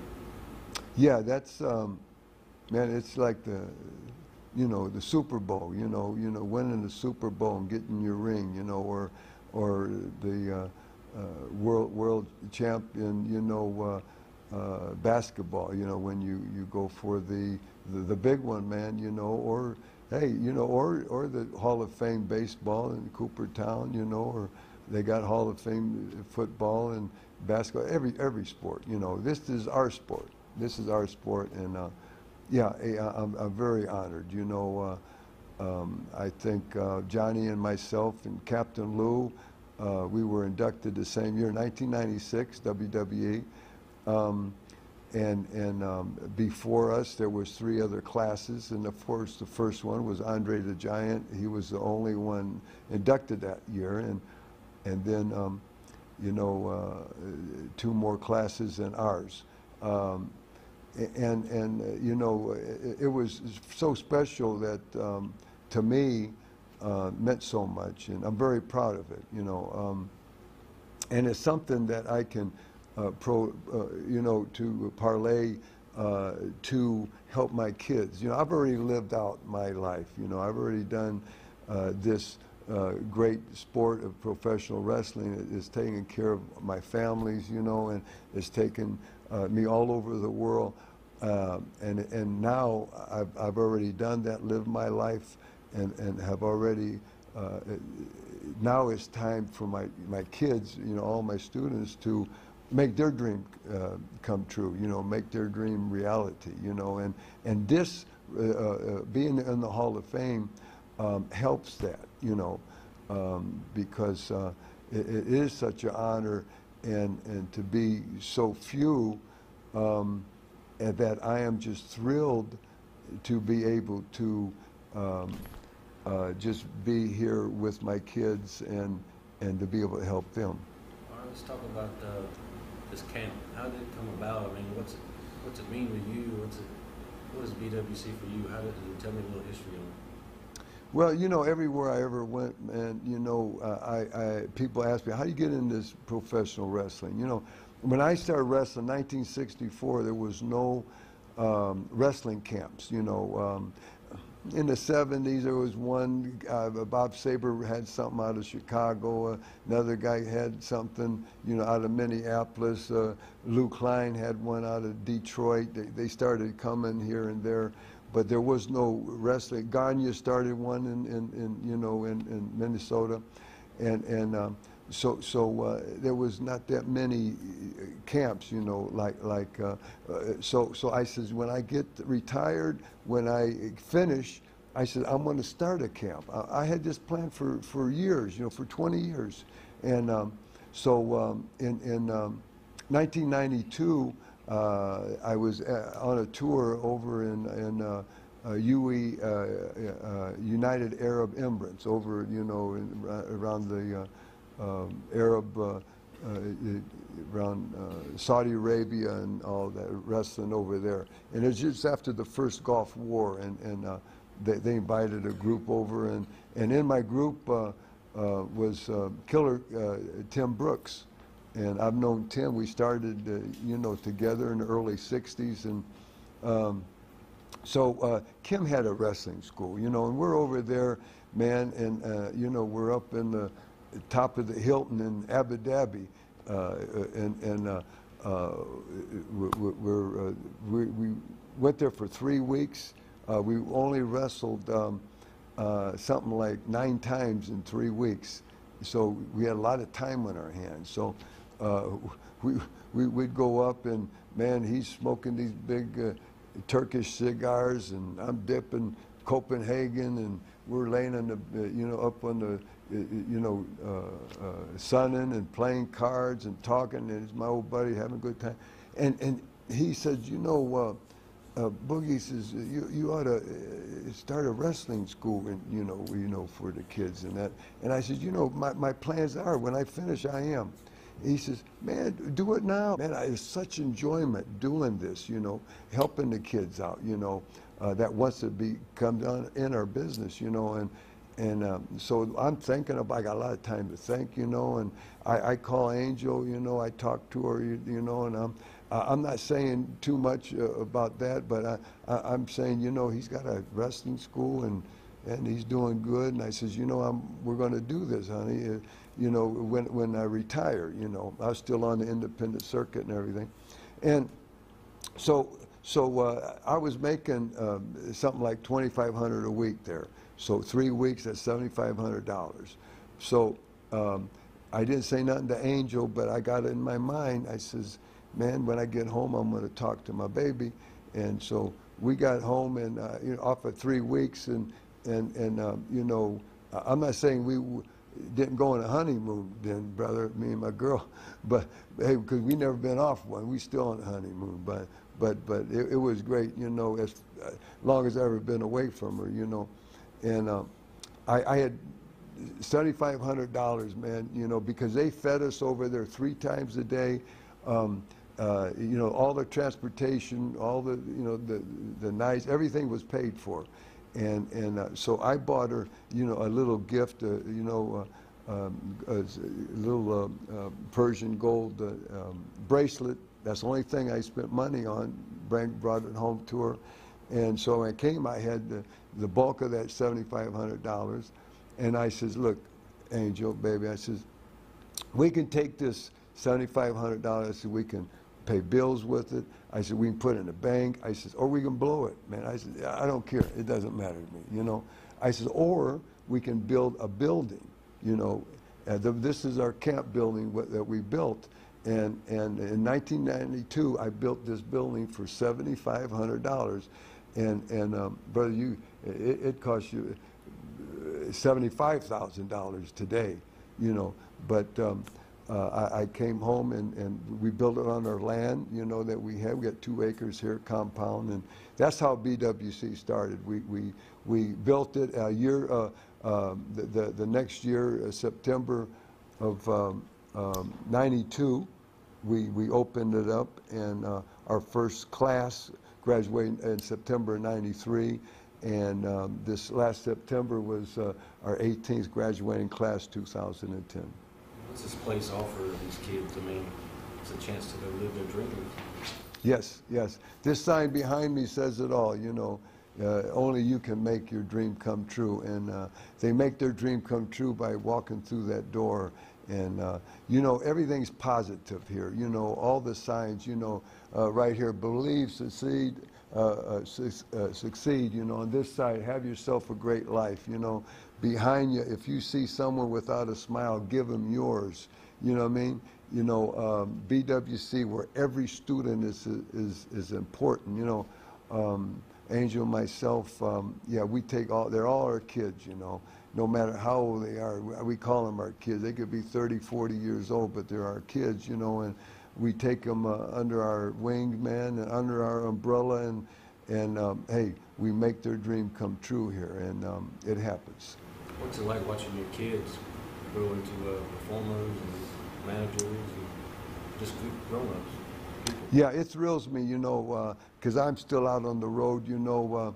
I'm not wrestling too much no more, but I'm out there, you know, I'll do a special referee or I'll do a personal appearance. And so I'm somewhere every Saturday night, you know, and of course every Sunday, 12 to 4, we're here at Camp BWC, Boogie's Wrestling Camp Hall of Fame Museum.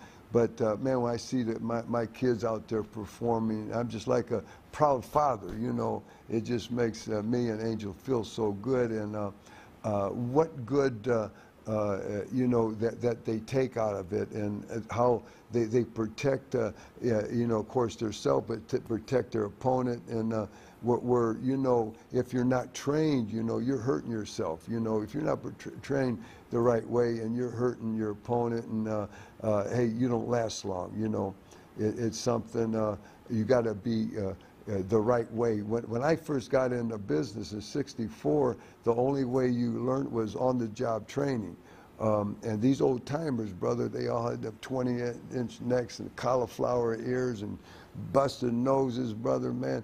And if they didn't like you, brother, you know, they would hurt you. You know, they would, you wouldn't last long, man. You know, you'd be out of here, you know, because they'd run you out of our business, you know. Because they were tough characters, and they protected the business like they protect your family, you know. And it was a much harder harder business to get into. Nowadays, you know, you go to a credit school and you will learn not only old school, you know, like I teach old school, but we still teach the new stuff too, what they see on WWE today. You got to teach both, you know, and we teach both here at Boogie's Wrestling Camp in Shawsville, Virginia. Because if you don't teach the old school, it's going to be a lost art, you know. It won't be around, you know, because now it's they're monsters, they're high flying, you're doing this and that. But we teach the storytelling too. You know, you tell a story in there, you know, to be able to bring the people right out of their seats at will. You know, you have such control, you know, over a preacher can do it. You know, man, you just fire the congregation up. You know, I mean, just he can bring them up, he can make them cry, he can, you know, make them laugh, he can make them pray, he can make them do everything. A good performer on stage can do the same thing. Professional wrestling can too.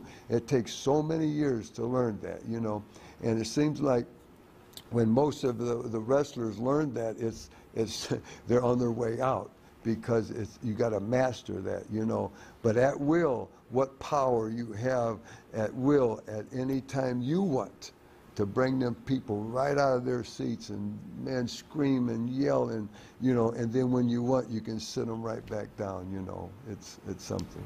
I heard you say you've had over thousands and thousands of matches and drove millions of miles on the highways, and this is kind of your way of giving back to wrestling. You bet, yeah.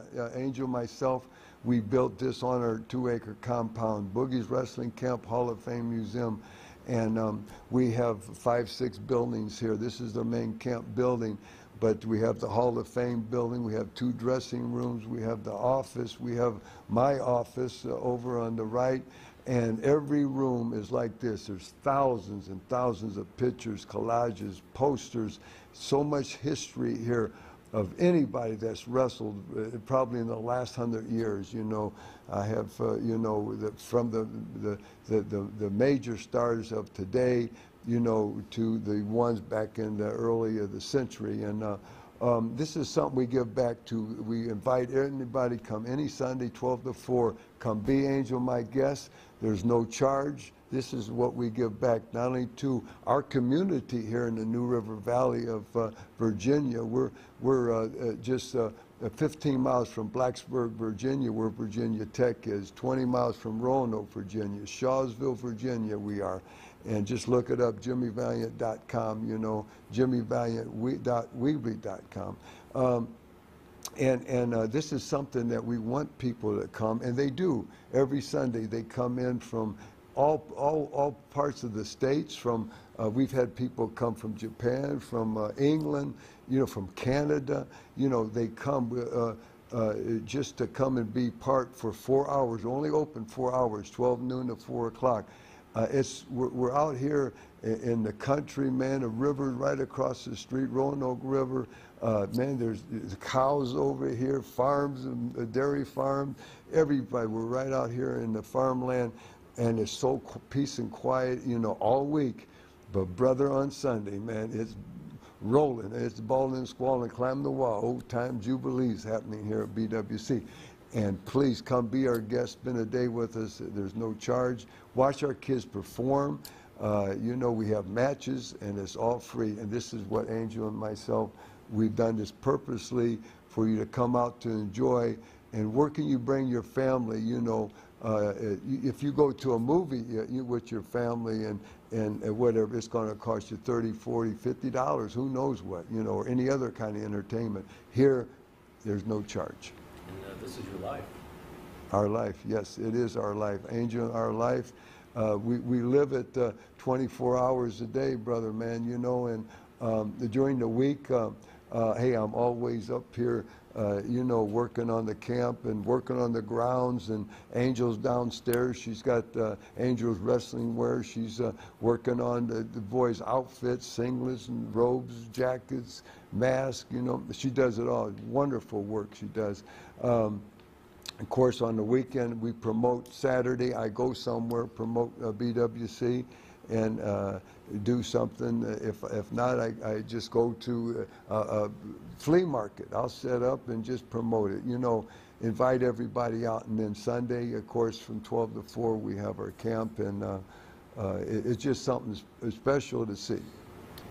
Yeah, ribs, man, you know, is a big part of our business. You know, you got so many times that you're out on the road, man, and you just gotta think up stuff to keep awake, for one thing. You know, you're driving 400 or 500 miles years ago, especially. You know, because we'd have to be in a different city, different state every night. You know, and man, you know, we'd pull ribs on. You know, like we'd take turns driving, and you know, you're driving, and now it's the other guy's turn to drive. So say he would get now it's my turn to drive. So I'm driving, and the guy just got done driving, maybe, you know, 2 hours, you know, and I let him just get sleep, you know, over there, and riding shotgun with me, man, you know, and all of a sudden, brother, you know,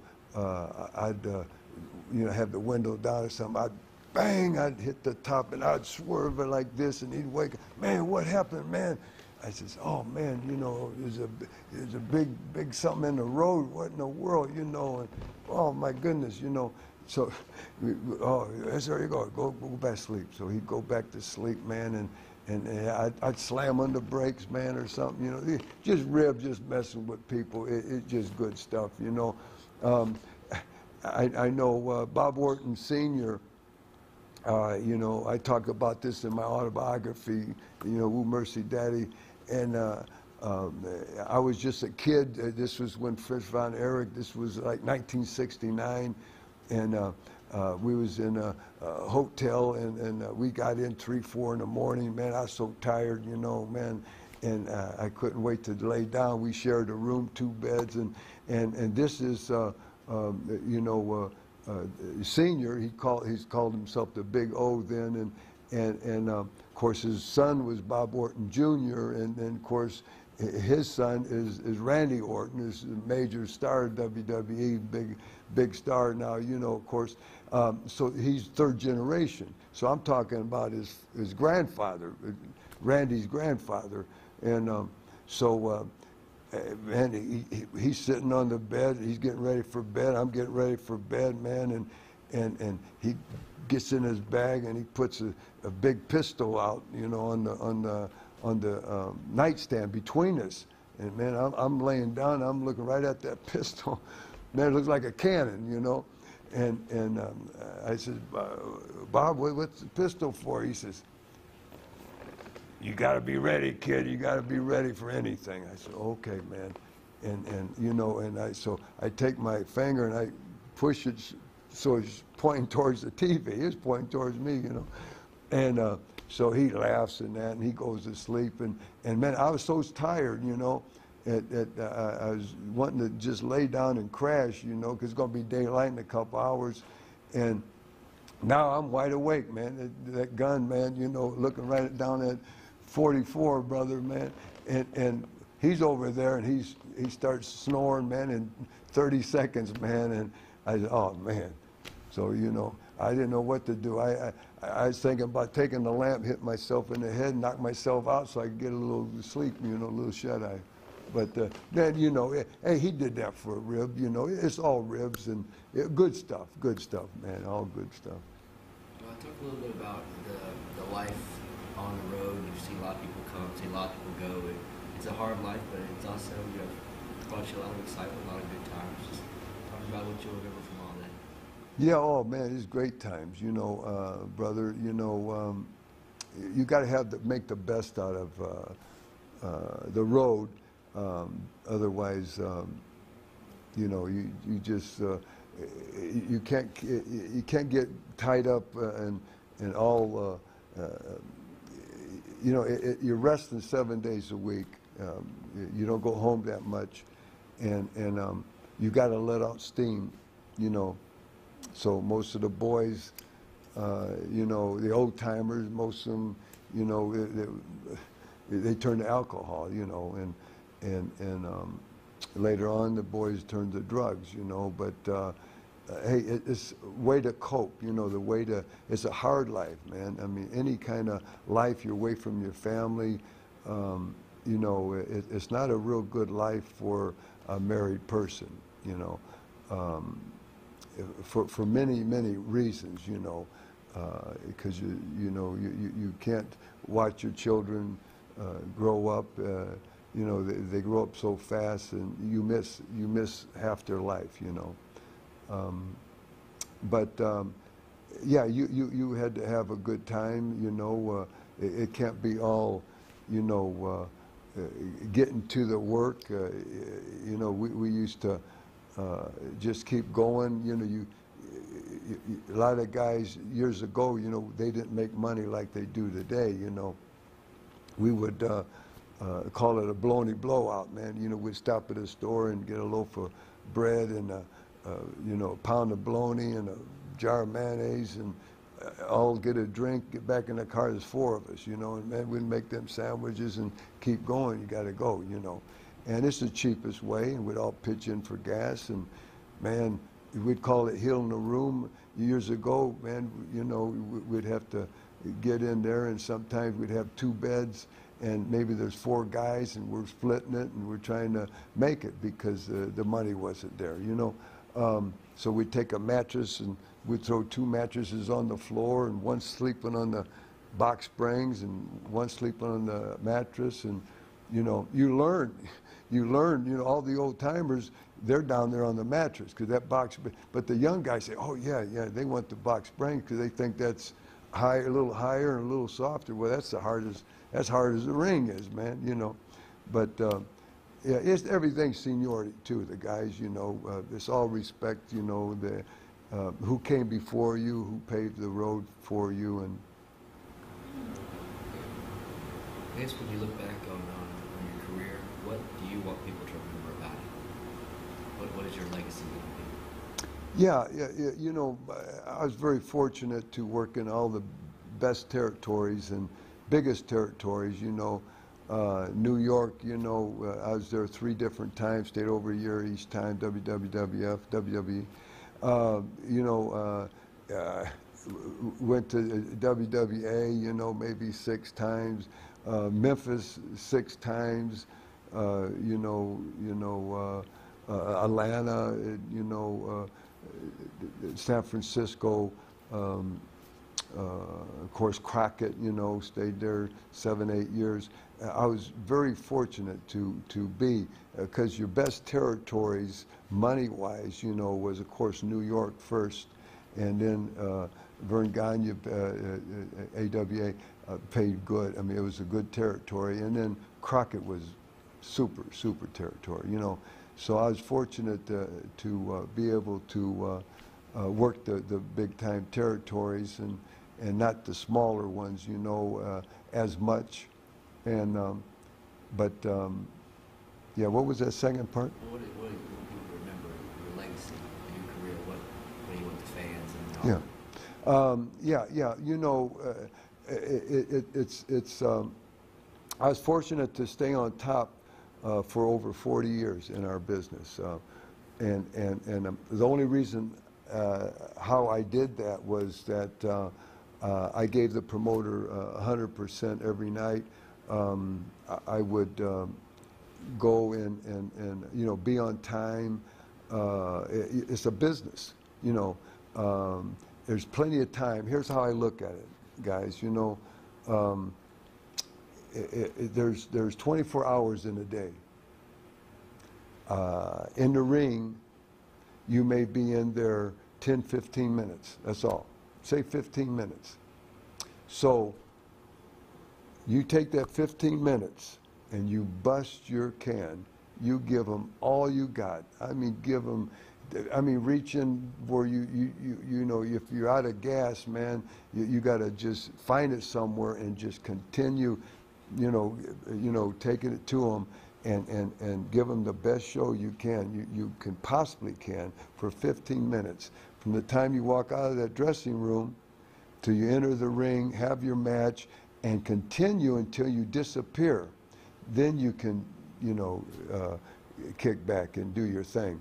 But what I'm saying is 15 minutes is when you got to really go.